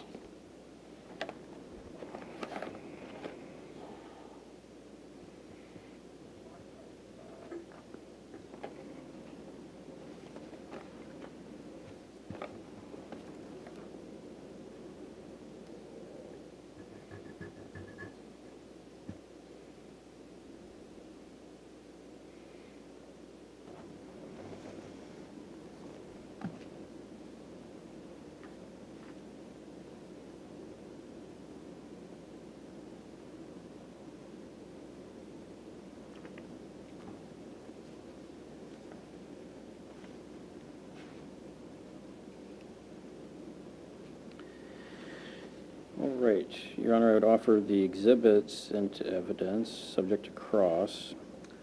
Mr. Anderson, any objections? No objections. Okay. Exhibits A, B, and C are admitted.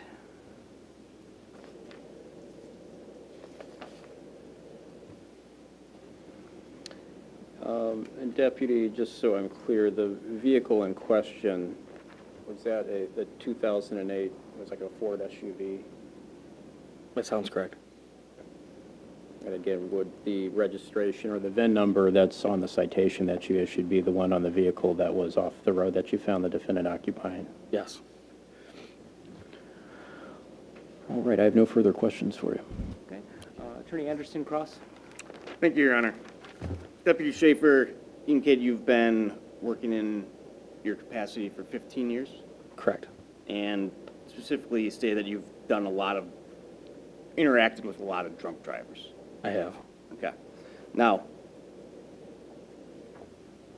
has everyone you've suspected of being intoxicated, have they actually, strike that? Everyone that you've perceived to be intoxicated, has their test result always come back above a certain level? Not always. I've been wrong before. Okay.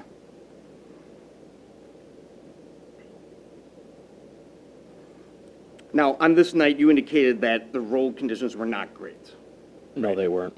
and that's an understatement, right? Yes. It was snowing pretty heavily at the time, Correct. right? And the roads were snow and ice covered. Yes, they were. Okay. Now, you indicated that in testimony that you believe the car was 30 to 50 yards off the road.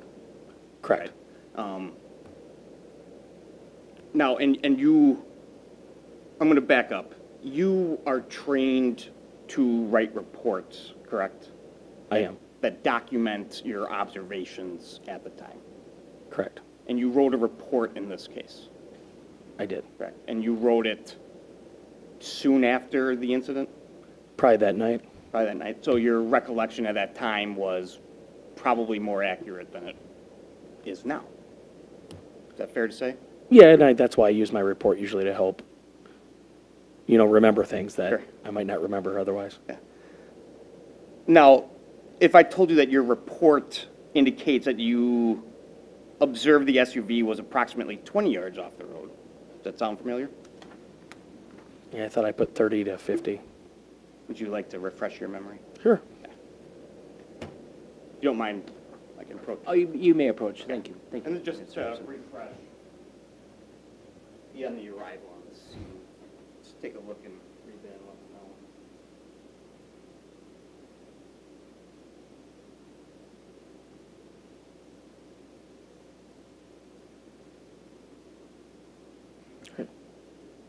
And this is your report, correct? It looks like it, yes. Would it be fair to say that soon after you indicated it was about 20 yards off the road? Yeah, I didn't use a tape measure. The conditions were horrible, but yeah, it was well off the road. Absolutely, and I don't mean to nitpick at it, but there's, in my mind, 20 yards and 50 yards is kind of a significant difference. I would agree with that.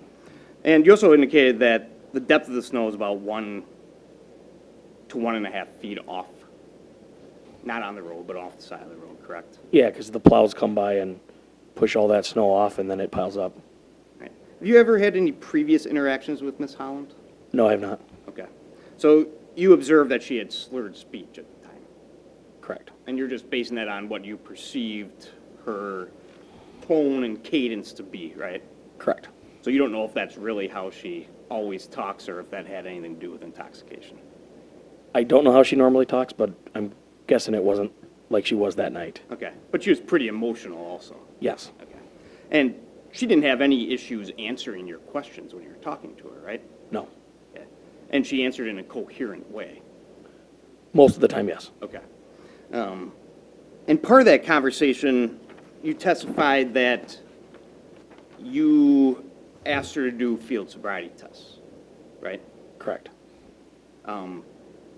But it was really more like, are you willing to do field sobriety, or will you do field sobriety tests, right? Yes, I just asked her if she'd be willing to do them, yes. Okay. And she gave you an answer like,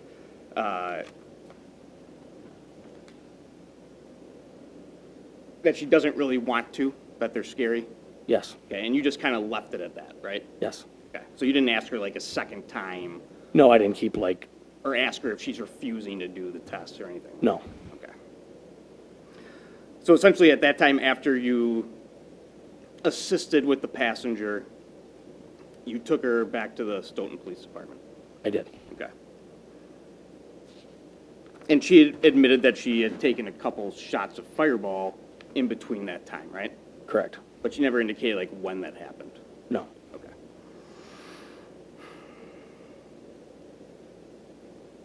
Now, she was continuing to be very emotional, right? Yes. Hyperventilating. Yes. And she indicated to you that she needed to use her inhaler. She may have. I don't recall that specifically. Okay. And essentially, she wasn't able to provide a sufficient sample of her breath. No, she was not. Okay.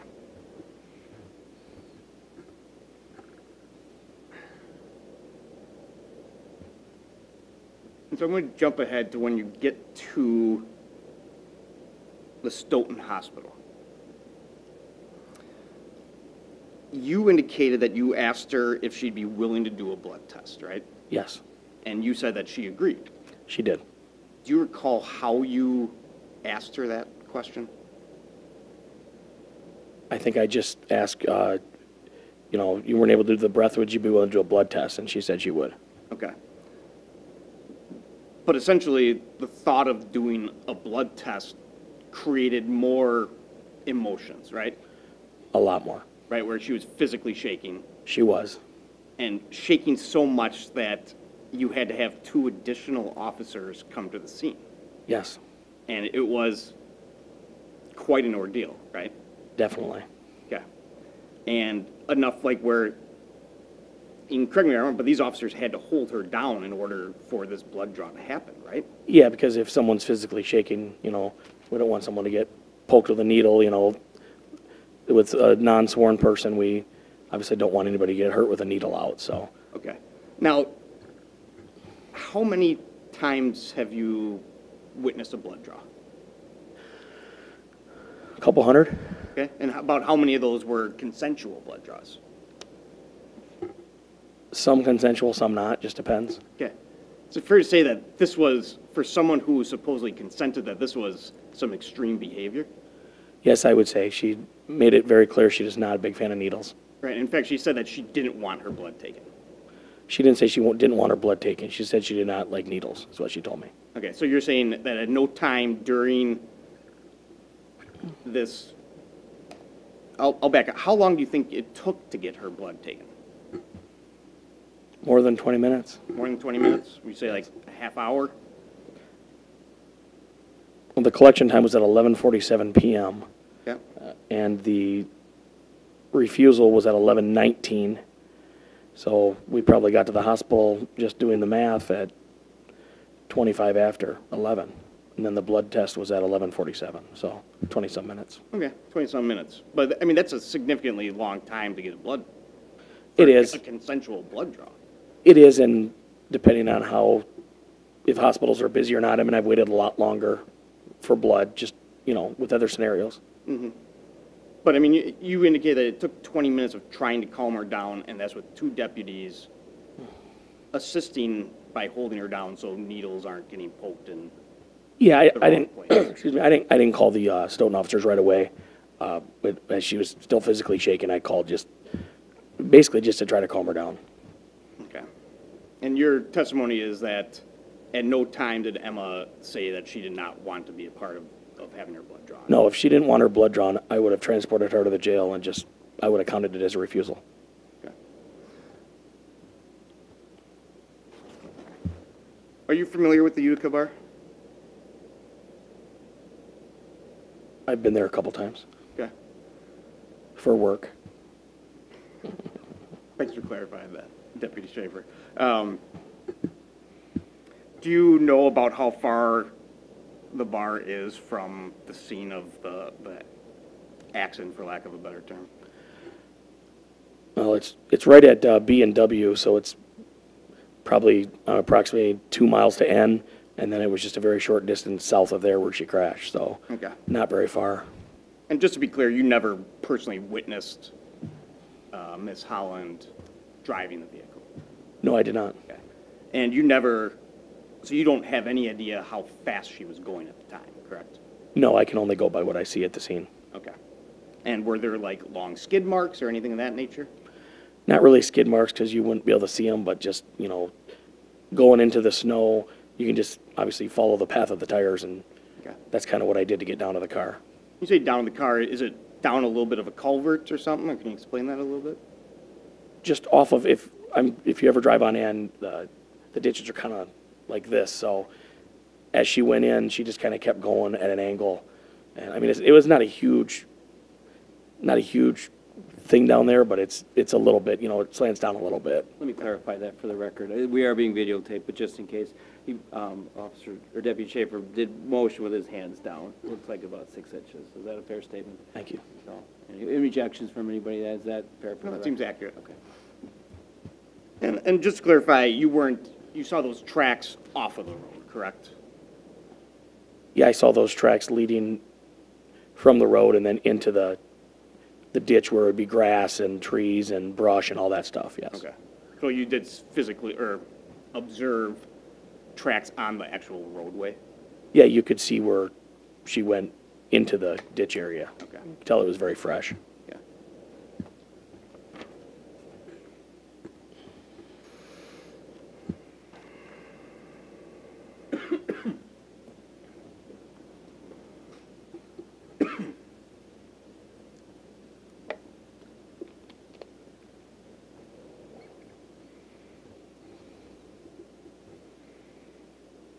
Do you have trouble walking up and down that slope at night? That evening? Yes. Yes, it was pretty deep. Okay.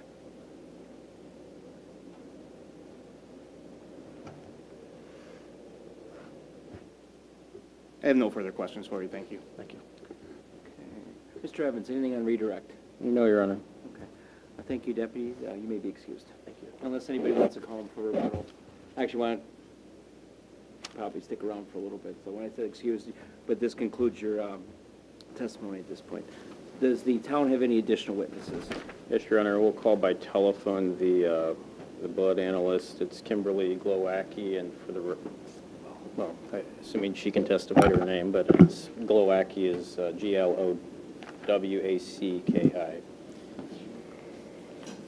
Okay, great. Thank you.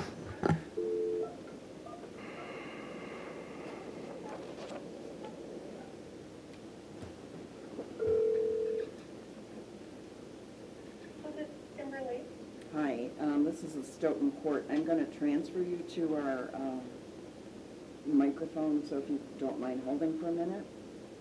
Not at all. Thank you.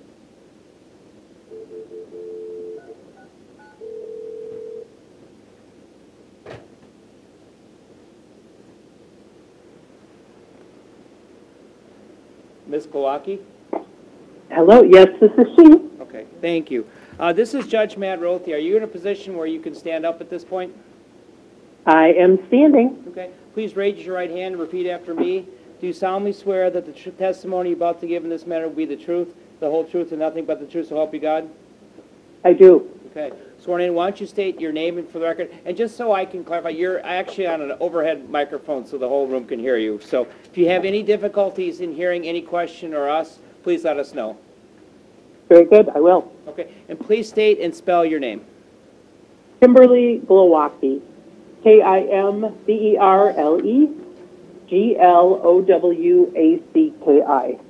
I'm going to now have you questioned by the town's attorney, Mr. Evans.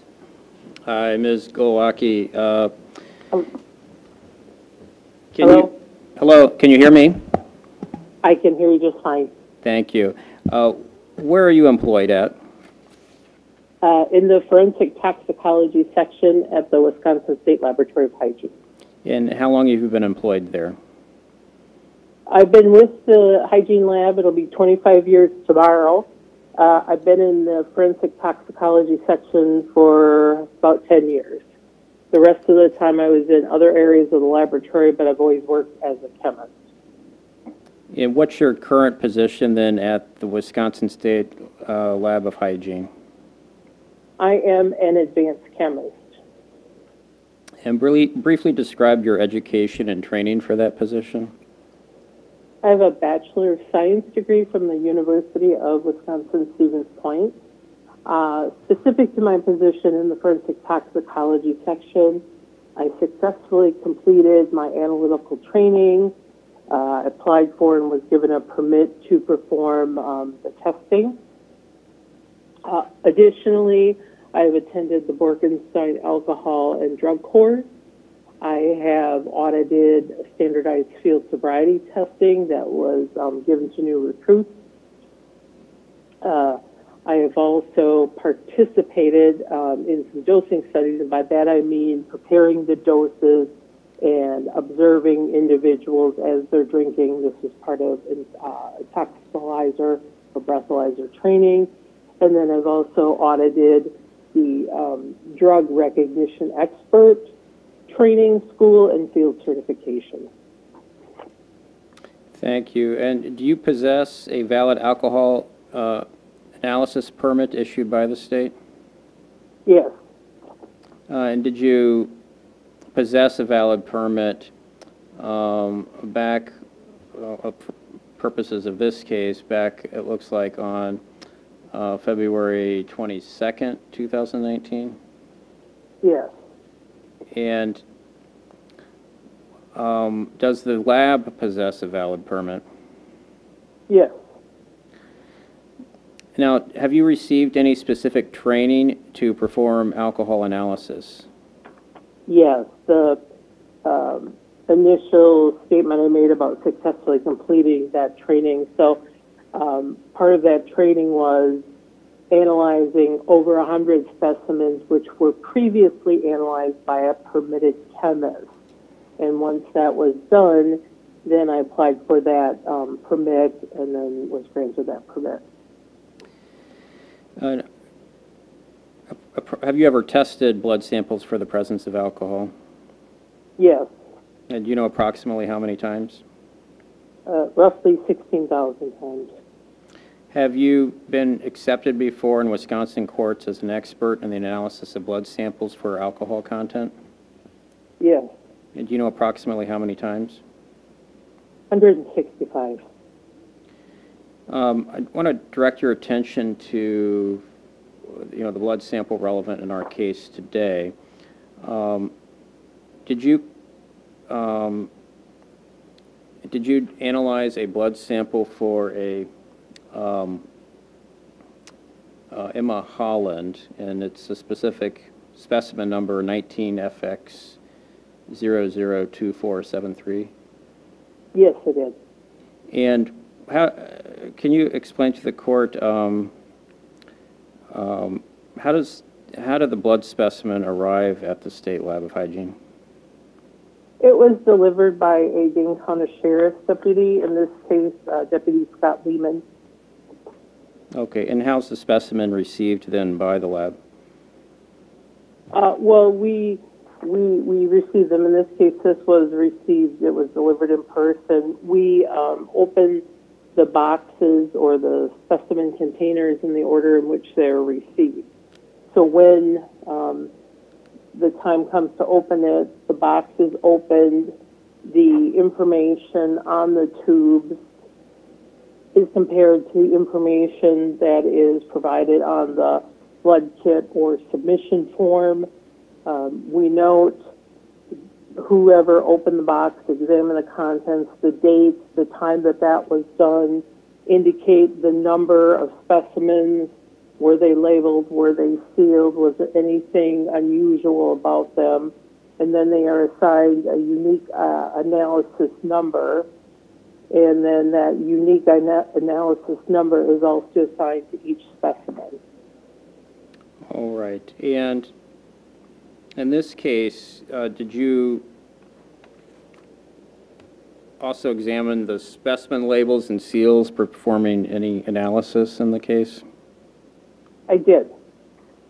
And what do you do, as performance of that? So we have, yes. So we have a specimen receiving technician who opens the box, does that process I just described. Then as the ethanol analyst in this case, I will verify that information. So I'm looking at all that same information. I'm ensuring that the analysis number on the submission form matches the analysis number and is the same as that on the specimen containers. I'm checking that the names are matching. If there's any discrepant information, I'm noting that, and then I provide my signature and date as verification that I've done these steps. Is it fair to say then that you analyzed the blood specimen identified as being drawn from Emma Holland? Yes, And when would you have performed that analysis? February 20th of 2019. And can you briefly describe the method used to analyze the specimen for alcohol concentration? Yes. The method is ethanol and common volatiles by headspace gas chromatography. And what is done there is a portion of the sample is taken, it's placed into a tube, glass tube, roughly the size of a roll of quarters. That tube is capped, and the cap is crimped on. The vial is not completely full of the diluted specimen, roughly a quarter. The vial or container is placed onto the instrument. The headspace or vapor above the liquid is what is sampled, and that is introduced into the instrument. And using the calibrators and controls that are run along with specimens, we are able to identify ethanol in the sample and quantitate it. And what procedures are used to verify the accuracy of your analysis? It is a validated method. Each day before I begin my analysis, the instrument is calibrated. That calibration must meet acceptance criteria before proceeding. I run control material at the beginning, the end, and after every 9 specimens in duplicate. The control material must be within acceptance criteria. Further, each specimen is analyzed in duplicate, and those 2 duplicates must agree within acceptance criteria before we can have a valid result to report. And were you able to successfully analyze the blood samples of Ms. Holland? Yes. And what was the result of the analysis? I'm going to object, Your Honor. Hang on, Ms. Sorry. Yeah, the objection? On foundation, Your Honor, if the city is trying to get this It's in. the town. I'm sorry, Yeah. the town of Pleasant Spring, yes. If the town is trying to get this in through the implied consent statute, there's some foundational issues. Specifically, there's no time of operation in this case. And so to have this come in and have the admissibility, it must be shown that it was taken within 3 hours, and we don't have that. Okay. I'll take it under advisement to the objection. I won't rule on it at this point. I'll make that determination at a later date. All right. Ms., let's see, is this Sobrana? You may answer the question. The ethanol result of Ms. Holland's blood was 0.150 grams per 100 milliliter. And did you sign an official report of your analysis? Yes.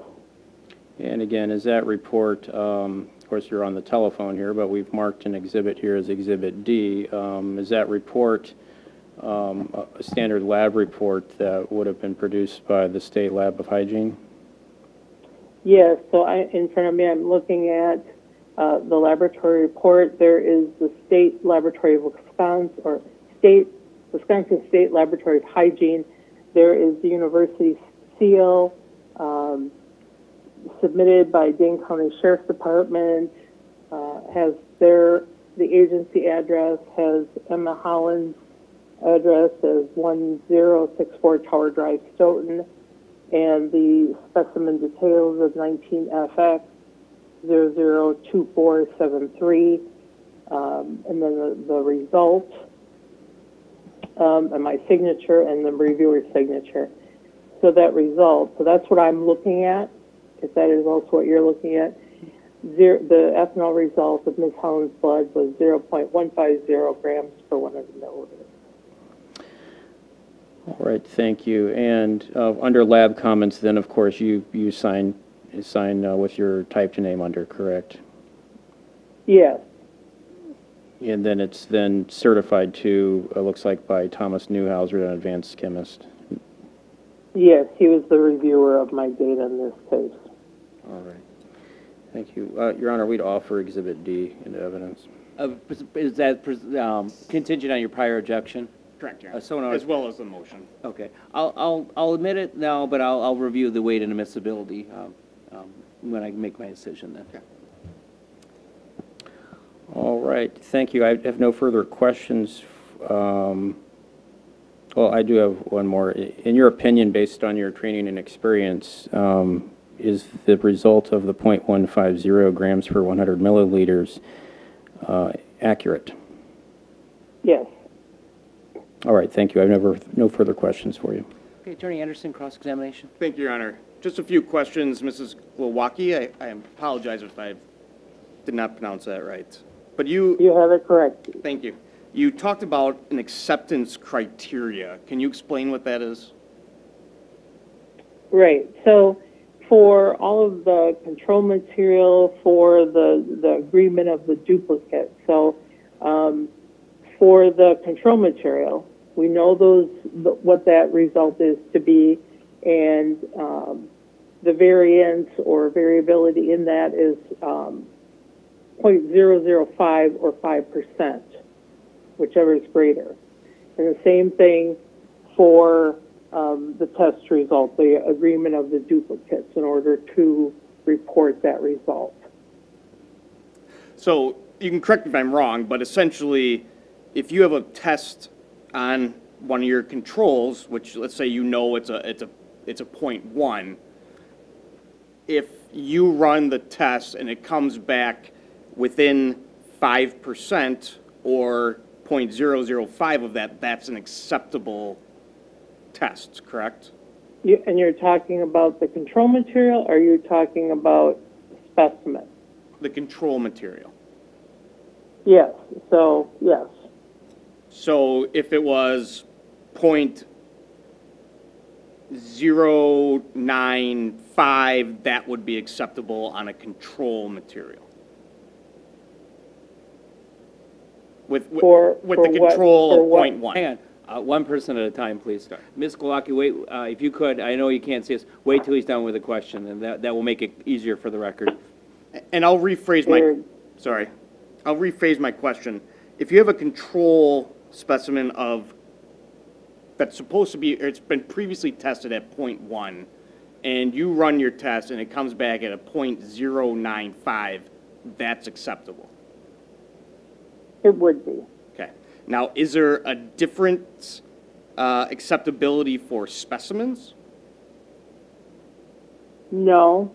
The agreement between the two specimens to be considered valid and to report that, they must be within 0.005 or 5% of the lower value.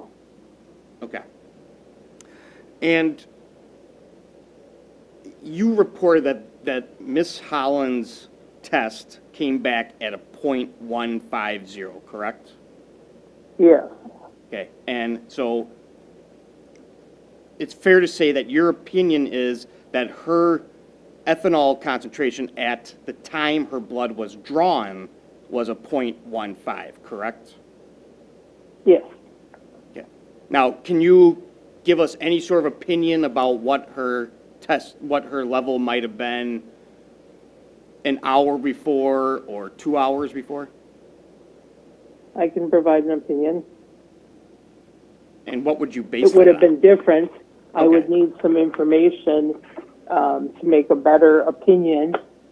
Yeah.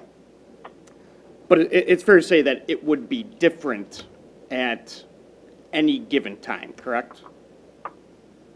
Different than the blood draw collection time, yes. Thank you. No further questions for you. Okay. Anything on redirect? Ma'am, you were asked what information, or could you extrapolate what blood alcohol level would have been of this subject an hour or two prior to the blood draw, correct? Yes. What information would you need? I would need to know if what the drinking had been, if there had been any consumption of alcohol in that half hour before the earlier time that we are considering, or the different time that we are considering. Is this an earlier time period we are looking at? If that is the case, what was the drinking that half hour before? Was there consumption over a period of time before that, in terms of hours before that? Was there any consumption after that time period of interest? Yeah, if I told you, the subject is a 17-year-old woman, approximately 5'7", maybe 180 pounds, had not been drinking at least from 10:18 p.m. to the point in time where the blood was drawn, which I don't know if you have that time, but let me. It would be on the submission form, so that's that blood kit form with the state of Wisconsin on the top. I have a time of collection as 11:47 p.m. Okay, on Exhibit D it says 23:47. Or I'm sorry, on the. We get it. So 11:47. So if you can look at then, an hour and a half period, it looks like, between when we know the subject wasn't drinking, let's say there's a stop or something, and when the blood is drawn, are you able to estimate or extrapolate what approximately the blood alcohol level would be that hour and a half prior to the blood draw? And I'm going to object, Your Honor, one, on kind of a Daubert ground. I don't know if she has testified as to her experience to make this determination, and two, it's really speculation at this point. She's been certified as an expert 165 times. I'll find that I'll overrule on the Daubert, Daubert ruling. As far as the foundation, again, I'll take it under advisement. And I think before I said it goes to the weight instead of I think I said credibility. I should have said goes to the weight instead of the admissibility of it. I'll take that into account. I'll allow her to answer the question, but I'll take it under advisement. Okay. You may answer the question, Ms. Yes. Kowalski. Yes, I need to perform a calculation, so that's what I'm doing right now. So if I may have just a moment or a minute. Okay. Take your time, please.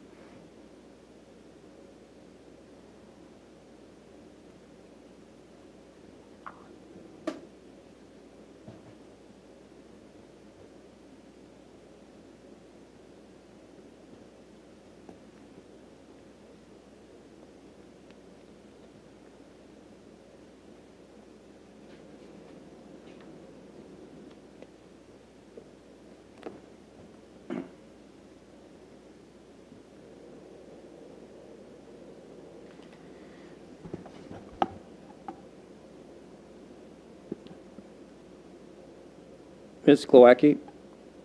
Yes. Sorry, just one question on the weight. I don't know if you needed the weight, but can I change it to 155 pounds? I don't know if that made a difference to your calculations. It may, only if they're, so a female, 5'7" 155 pounds. That would come into play if we need to consider any unabsorbed alcohol. So that would be if there was consumption very close to that earlier time point that we were estimating the BAC at.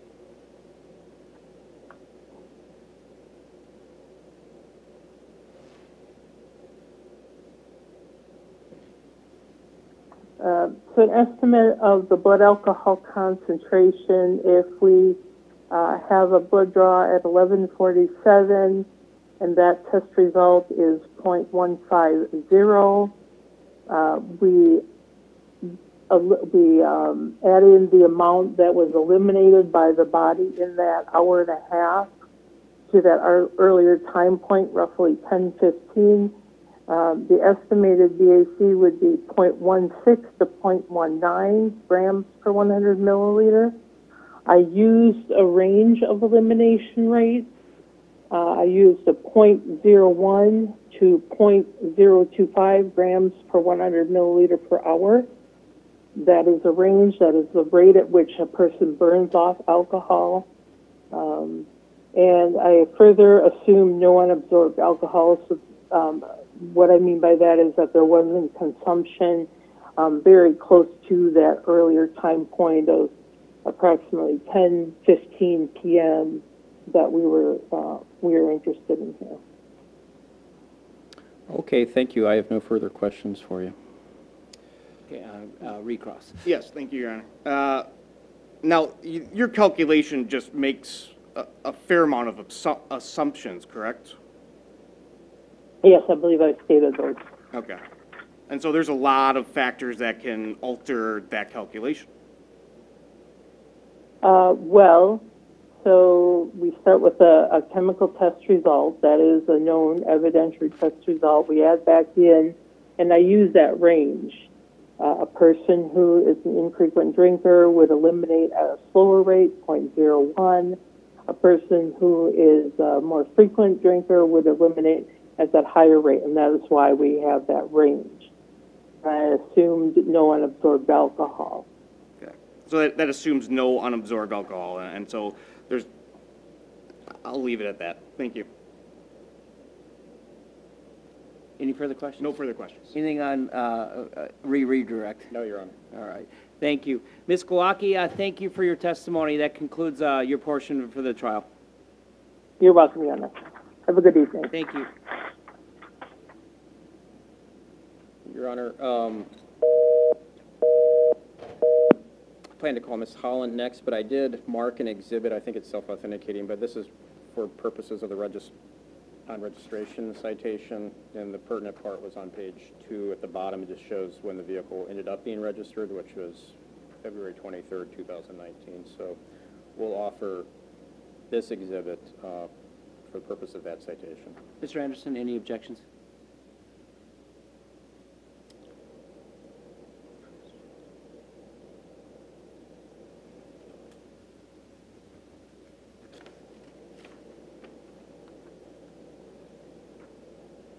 No objections. Okay. Exhibit E is admitted. According to my records, A, B, C, D, and E have all been admitted. All right. And next we'll call Ms. Holland then. Okay, Ms. Holland, if you want to approach.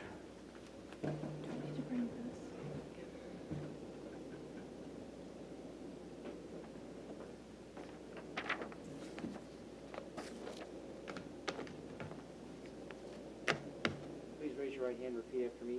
You solemnly swear that the truth, please listen, then you don't have to repeat it, Sharon, clarified that before. You solemnly swear that the testimony about to give in this matter will be the truth, the whole truth, and nothing but the truth, so help you God? All right. Please be seated and state and spell your name, please. Emma Holland, EMMAHOLLAND. Mr. Evans? Thank you, Your Honor. Ms. Holland, you're the defendant in this case, correct?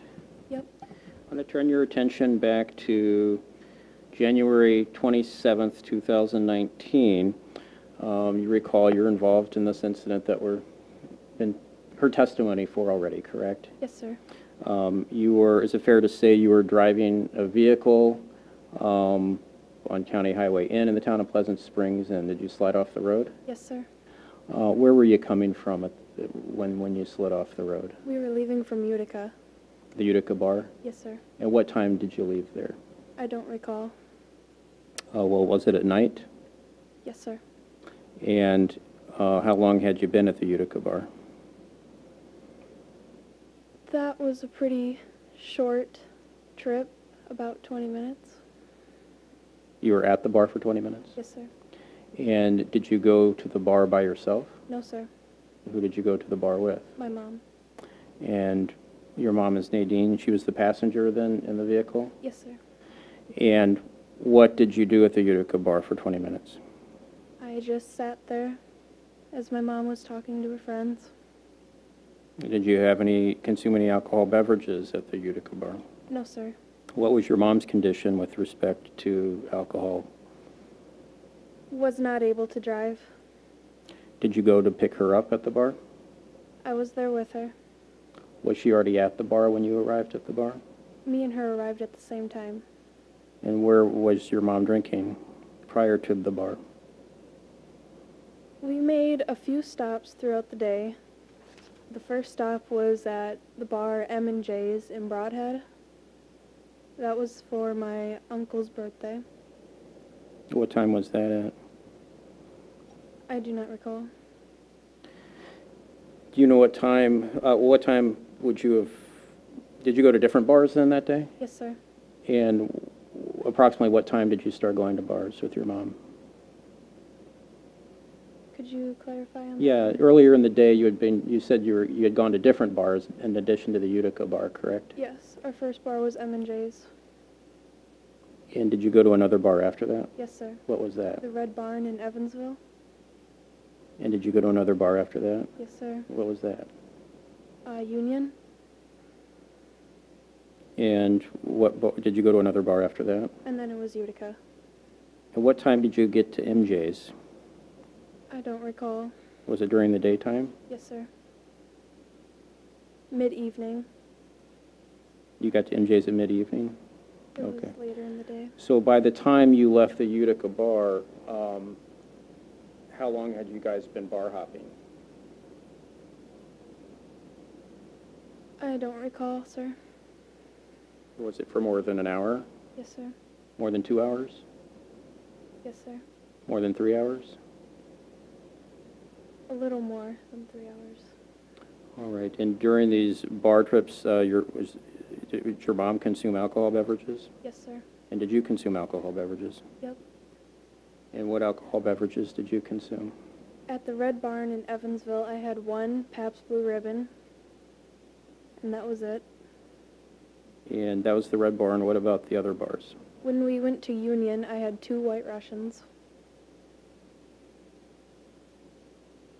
And then, did you have anything else at Union? No, sir. Okay, and then, so we went, what about MJ's? Did you have anything there? No, sir. And then, what other drinks then did you have? That was it. Okay. Do you remember telling the deputy that you were completely sober and hadn't been drinking? Yes, sir. Was that true? That I told him that? Or that was it true if I was sober and not drinking? Was it true that you were sober and not drinking? It was not true that I was not drinking. Okay, you were buzzed? Yes. Were you buzzed at the time you're driving from the Utica? I didn't feel like I was, sir. Okay. Later, do you realize you were? No, sir. You remember telling the deputy that you had shots of Fireball? Yes, sir. And where would you have had shots of Fireball at? It would have been at my house, but that was not true. I did. Why did you tell the deputy you had shots of Fireball? When I went into the ditch, my emotions and just everything just went downhill, and I wasn't thinking, and the first thing that would ever come to my mind was all these lies that I told him. How long were you in the ditch before the deputy appeared and knocked on your window? I'm not sure. Okay. More than 10 minutes? Yes, sir. More than 15? Yes, sir. About half an hour? I'd say about 18 minutes. And what were the road conditions like that night? Very poor. And why do you say that? Because it was snowing very hard. It was one of the first snowfalls that we had, like the heavier snowfalls. And road conditions were sloshy with the slush. And what I was able to see, I don't know what the word is that I'm looking for. It was snowing really heavily, so I couldn't see that far in front of me. And how fast do you think you were driving right before you slid off the road? I'm I'm not sure, but I was going faster than I should have for me to slide off. Do you say that, why do you say that? Because I remember going up to the stop sign and then turning. It was a little bit too fast and I slid into the ditch. Was that prior to the falling into the ditch on Highway N, like a different one, or no? It was a ditch that I went Okay. into.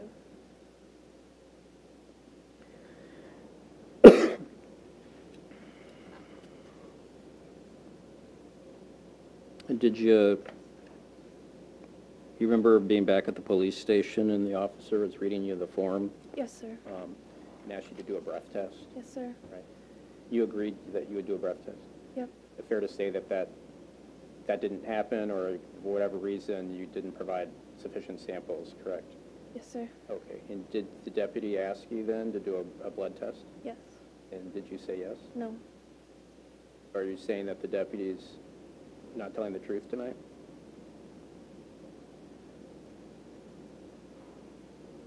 You agreed, though, that you gave the deputy false information, though, in your interactions with him back on the night of your arrest, correct? Yes, sir.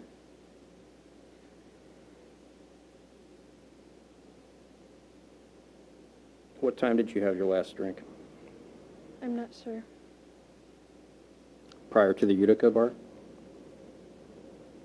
I don't recall how long we were at Union, but Union is about 30 minutes away from Utica. Did you guys have any drinks in the car? No, sir. Did you tell the deputy that your mom had called you from Utica to pick her up? Yes, sir. And why'd you tell him that? I was freaking out and wasn't thinking.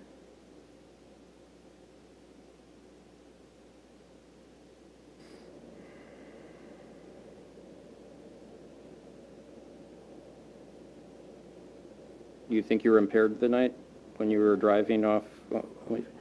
Just wait till he's finished with the question. Do you feel like you were impaired to drive at the time, even slightly, at the time that you were driving from the Utica bar home? I felt fine, sir.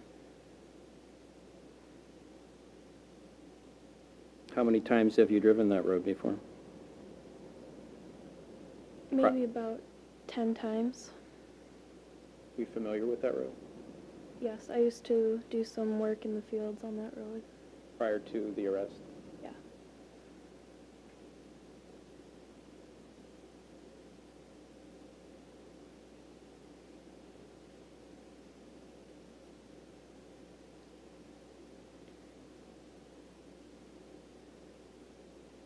Now, there were drink tokens, is that fair to say, in your pocket from the Utica?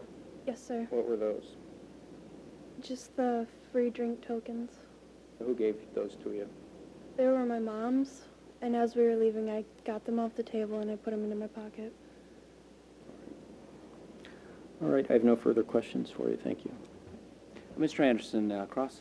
Thank you, Your Honor. Now, Ms. Holland, you're 17 years old, correct? Yes, sir. Is it fair to say you're still in high school? Yes, sir. What else do you do outside of high school? I work a lot.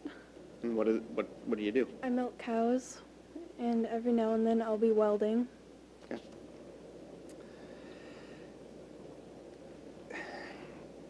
You indicated that that night it was your uncle's Birthday. party? Yes, sir. Okay. And you went to a few different places with your mother, but you weren't drinking at all the places? Nope.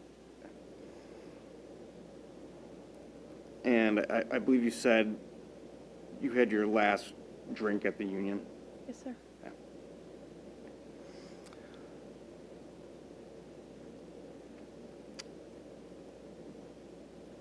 Do you drink a lot?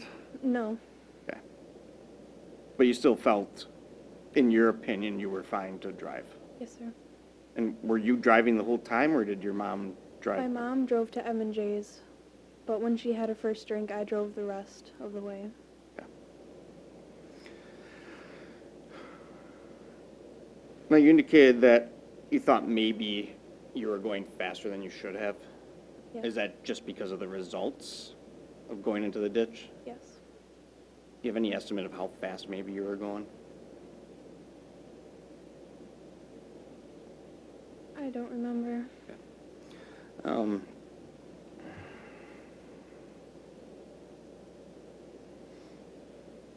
you testified that you agree that there was maybe some false information that you provided the officer, Yes. and that was because you were freaking out, I believe you put it. Yep. Have you ever been in a situation like this before? No, sir. You also testified that the officer had asked you to provide a sample of your breath, and you agreed to that, correct? Yeah. But then you said that when he asked you to provide a sample of your blood, that you did not agree. And you heard the deputy testify earlier, right? And that he said that you did consent. Is that correct? Yeah. Or correct that he said that? Yes, sir.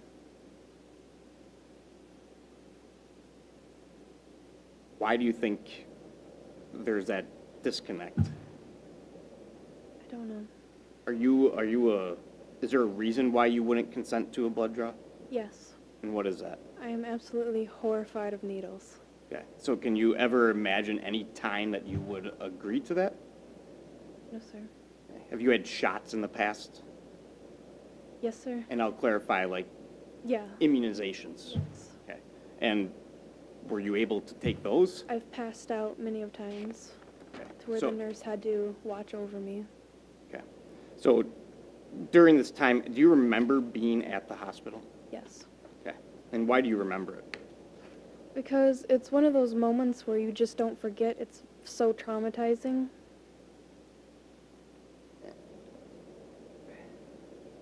And what made it so traumatizing? How the cops had to hold me down as I kept refusing to, as they were trying to take my blood, the nurse. Yeah. Was the nurse able to take your blood in a clean manner? After sticking me 2 times, she got the blood. And was that because you were moving around? Sir. Were you at all saying that you, during that time, to stop? Yes, sir. You recall, like, exactly what you said? Don't stick me with that needle. I fear of needles, and then I kept asking for my inhaler.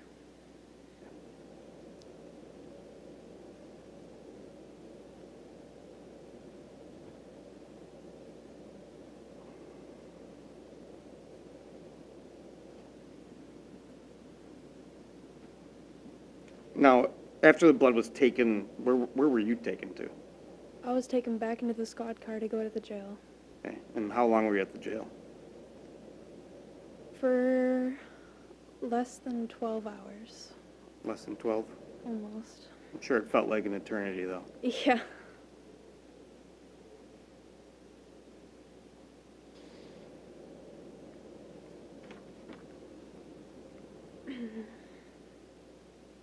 I don't have any further questions for you. Thank you. A redirect? Just so we're clear,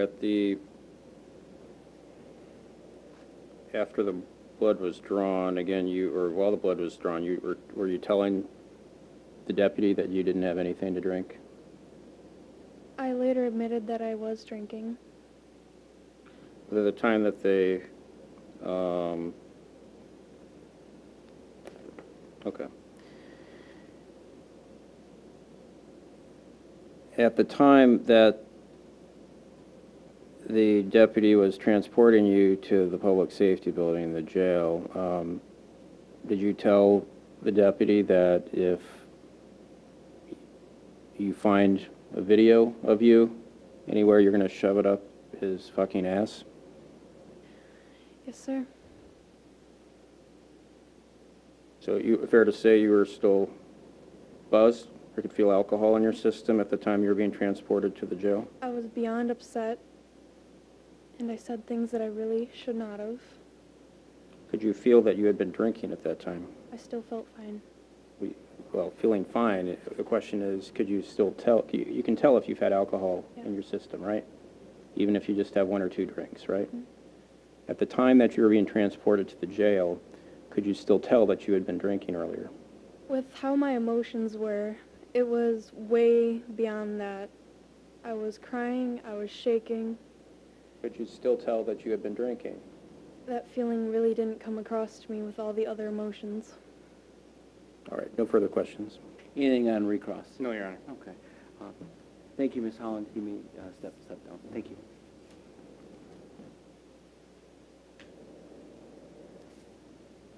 Does the town have any further witnesses? No, Your Honor.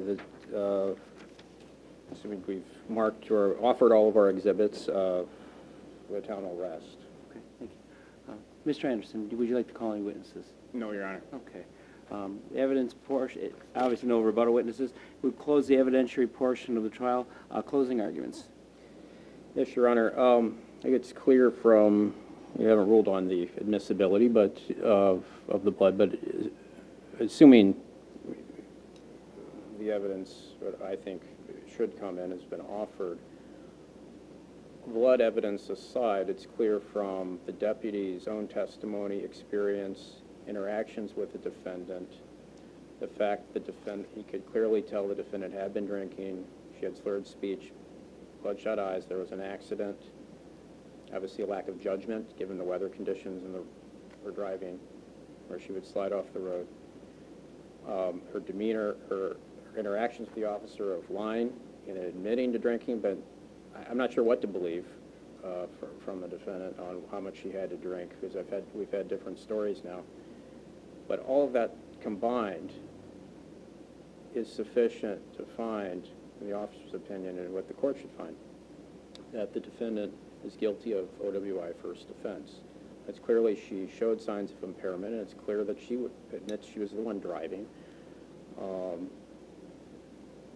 It's clear that her consumption of alcohol, whether it's 2 White Russians and a PBR or shots of Fireball, I'm not sure what to believe, but apparently with the bar hopping she admitted to, I think the totality of all those things shows that she is guilty of OWI, regardless of what, we know there is some blood level, but that there's alcohol in her system. Consistent with, what the officer observed, finding impairment with her. With respect to the other citations, I don't really think there's much of a dispute on those. The registration ticket, I think the DMV record speaks for itself that the car wasn't registered at the time. And the driving violation, too, I think is self-evident from the road conditions and what happened. Going back now to the blood evidence, and particularly the motion, to suppress that, again, however you rule on that, there's sufficient evidence to convict the defendant anyway on OWI. But with respect to, should you receive that evidence, it's not a question of the testing not being done correctly. I think we can all agree that the expert who testified was very competent and be able to give an opinion and accuracy as to the blood results. The question is, well, was there consent? Can that blood evidence come in based on either, I'm not sure on the motion if the defendant is saying there's an implied consent violation or consent was somehow withdrawn and so you needed a warrant. But, I can address both items. Under the implied consent law, there's no requirement that under the statutes or any case that an implied consent form or the verbatim form, which is verbatim from the statute, be read multiple times to a defendant. Certainly there's no harm in that, I think, generally. But there's no requirement it be read multiple times. And in fact, the statute under 343-305 and the actual form speak of, when you read them, of that law enforcement can ask for a combination of tests, multiple tests, breath, blood, urine, a combination of those. And the actual question of, do you submit a chemical test of your blank, fill in the blank, that's not in the statute. That's not under the implied consent law. That's certainly appropriate, though, for the officer to ask those questions and make a record of it. But there's no requirement that that form be read twice, 3 times, if we do a breath test and we also want to do a blood test. Or for whatever reason we needed to do the blood test, like in this case, which probably could have been treated as a refusal. But the officer in good faith gave that opportunity for the defendant to provide a different sample. So there's no requirement under the law that informing the accused form be read twice. And it comes down to, well, did she consent? I think it comes down to a credibility issue of the witnesses, where we have the deputy who's been doing this for many years, his veracity, versus the defendant who agrees that she lied to the deputy. And the problem is when we're looking at someone's veracity and credibility, you know, it becomes less believable, I think, from the defendant's side when they've lied about other things in the case, pertinent to their drunk driving case. And now they expect you to just dismiss what the deputy has to say with respect, did she voluntarily give that consent?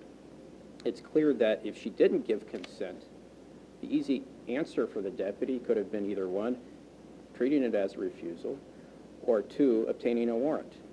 There's no need to that under the Fourth Amendment grounds. Once you give consent, as she did here, because the deputy is more credible, there's no requirement that a warrant be obtained.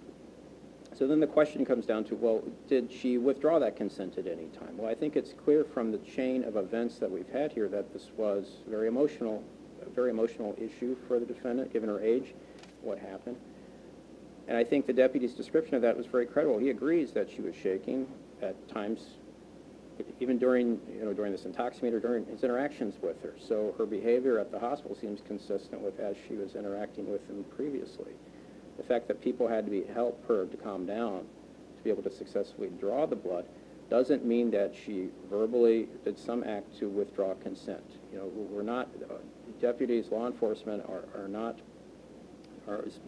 supposed to guess at what the defendant might be thinking. You know, once they've verbally consented to do the blood draw, we can't speculate, well, maybe they've withdrawn, you know, but what we do know is she was impaired, she had been drinking, and obviously very nervous, and her actions at the hospital are consistent with how she was acting previously. So when we look at the issue of credibility, obviously the deputy, I think the court should put more weight on his testimony as to what happened. Based on her consent to the blood test, given, and again, that consent was given in close proximity to when that informing the accused form was read.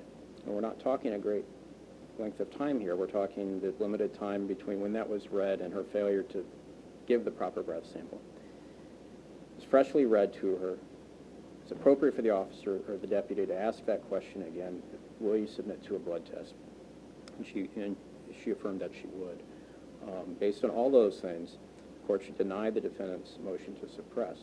Now, if it was just a question of was the informing the accused form improperly given, you know, the remedy anyway for an informing the accused violation isn't suppression of the evidence. What happens is, and I think the Zielke case discussed that, Wisconsin Supreme Court case, but just the remedy is you lose some of the presumptions that happens under implied consent law, you know, if there's a refusal, for example, or administrative suspensions. And so the remedy, even if there was an implied consent violation, which seems to be what they're alluding to in their motion, isn't suppression of the evidence. And in this case, we've provided proper foundation of the blood draw, the testimony from an expert from the State Lab of Hygiene.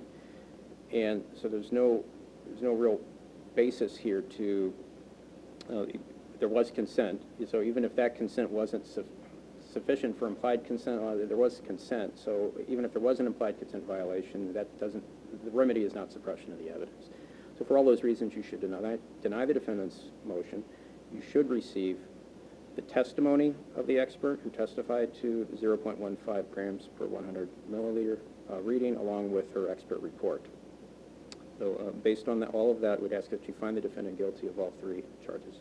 Okay. Thank you. Mr. Anderson.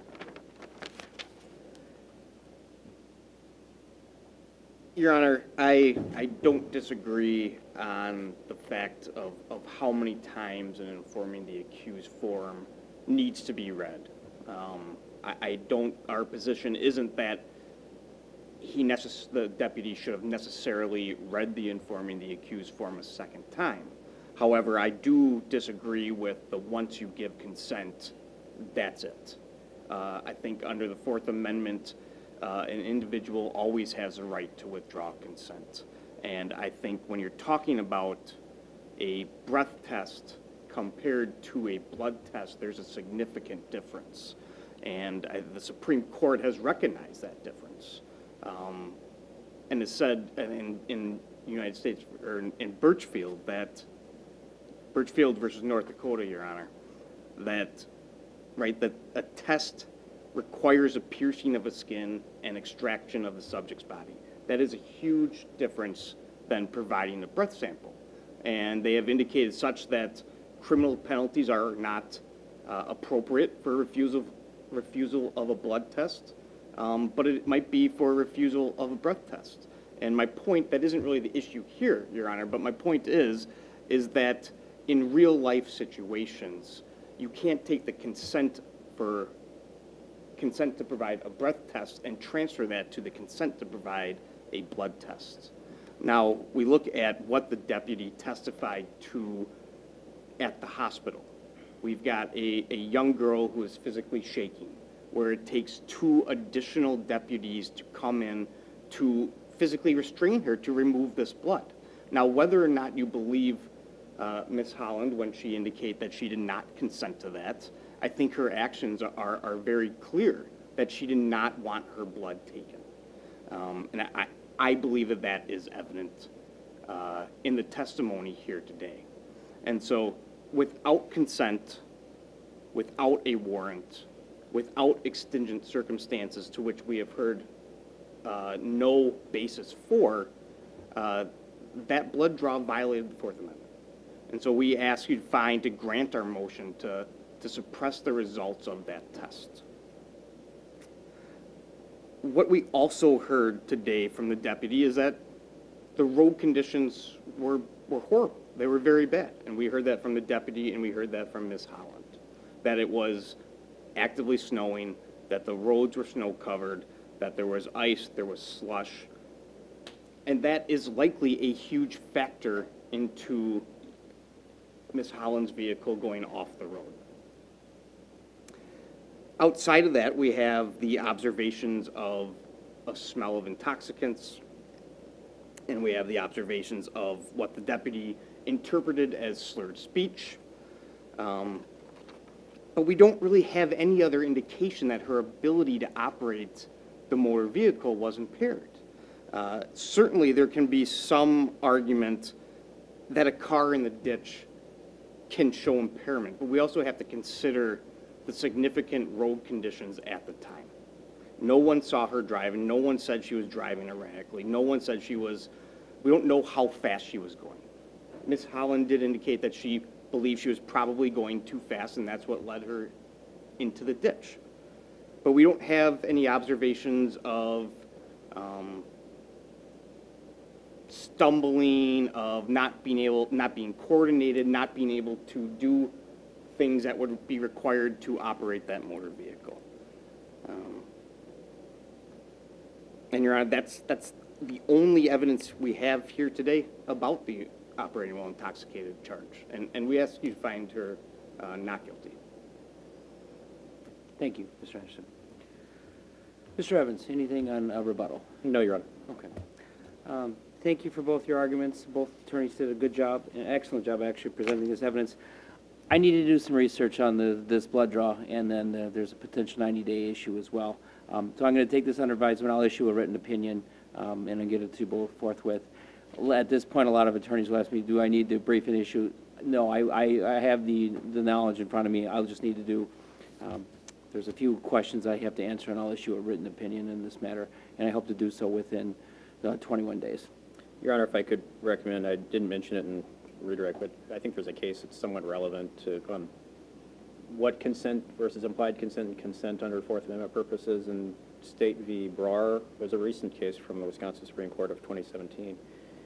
I thought that was... How do you say that? State Brar, it's B-R-A-R, but I can give you the site. It's 376 Wiz Second 685.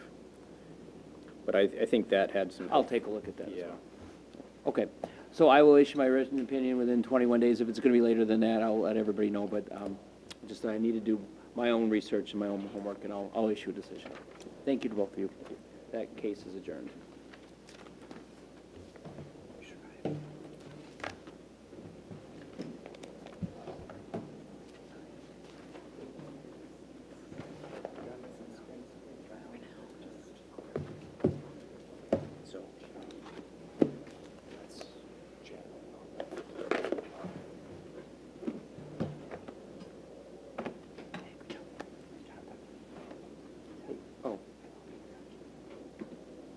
East Pleasant Springs.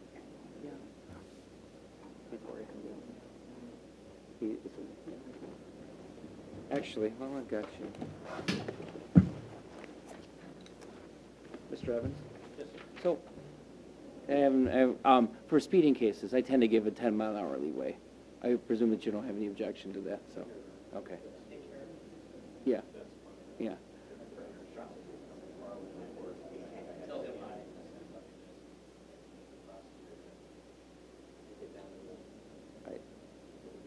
Okay, just because normally that's just a way of kind of expediting a lot of these speeding cases. Okay, good.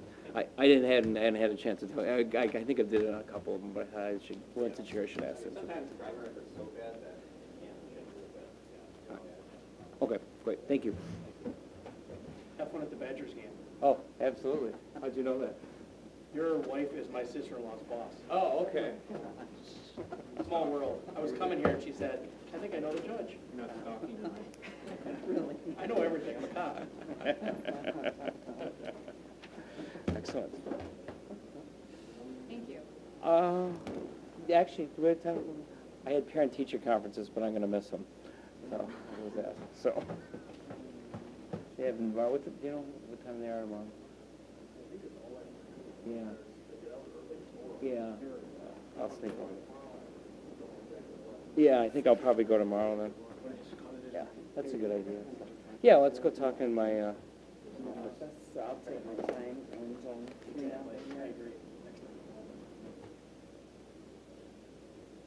Brandon, this Adams had a pretrial. Do you know, did she go to her pretrial? I spoke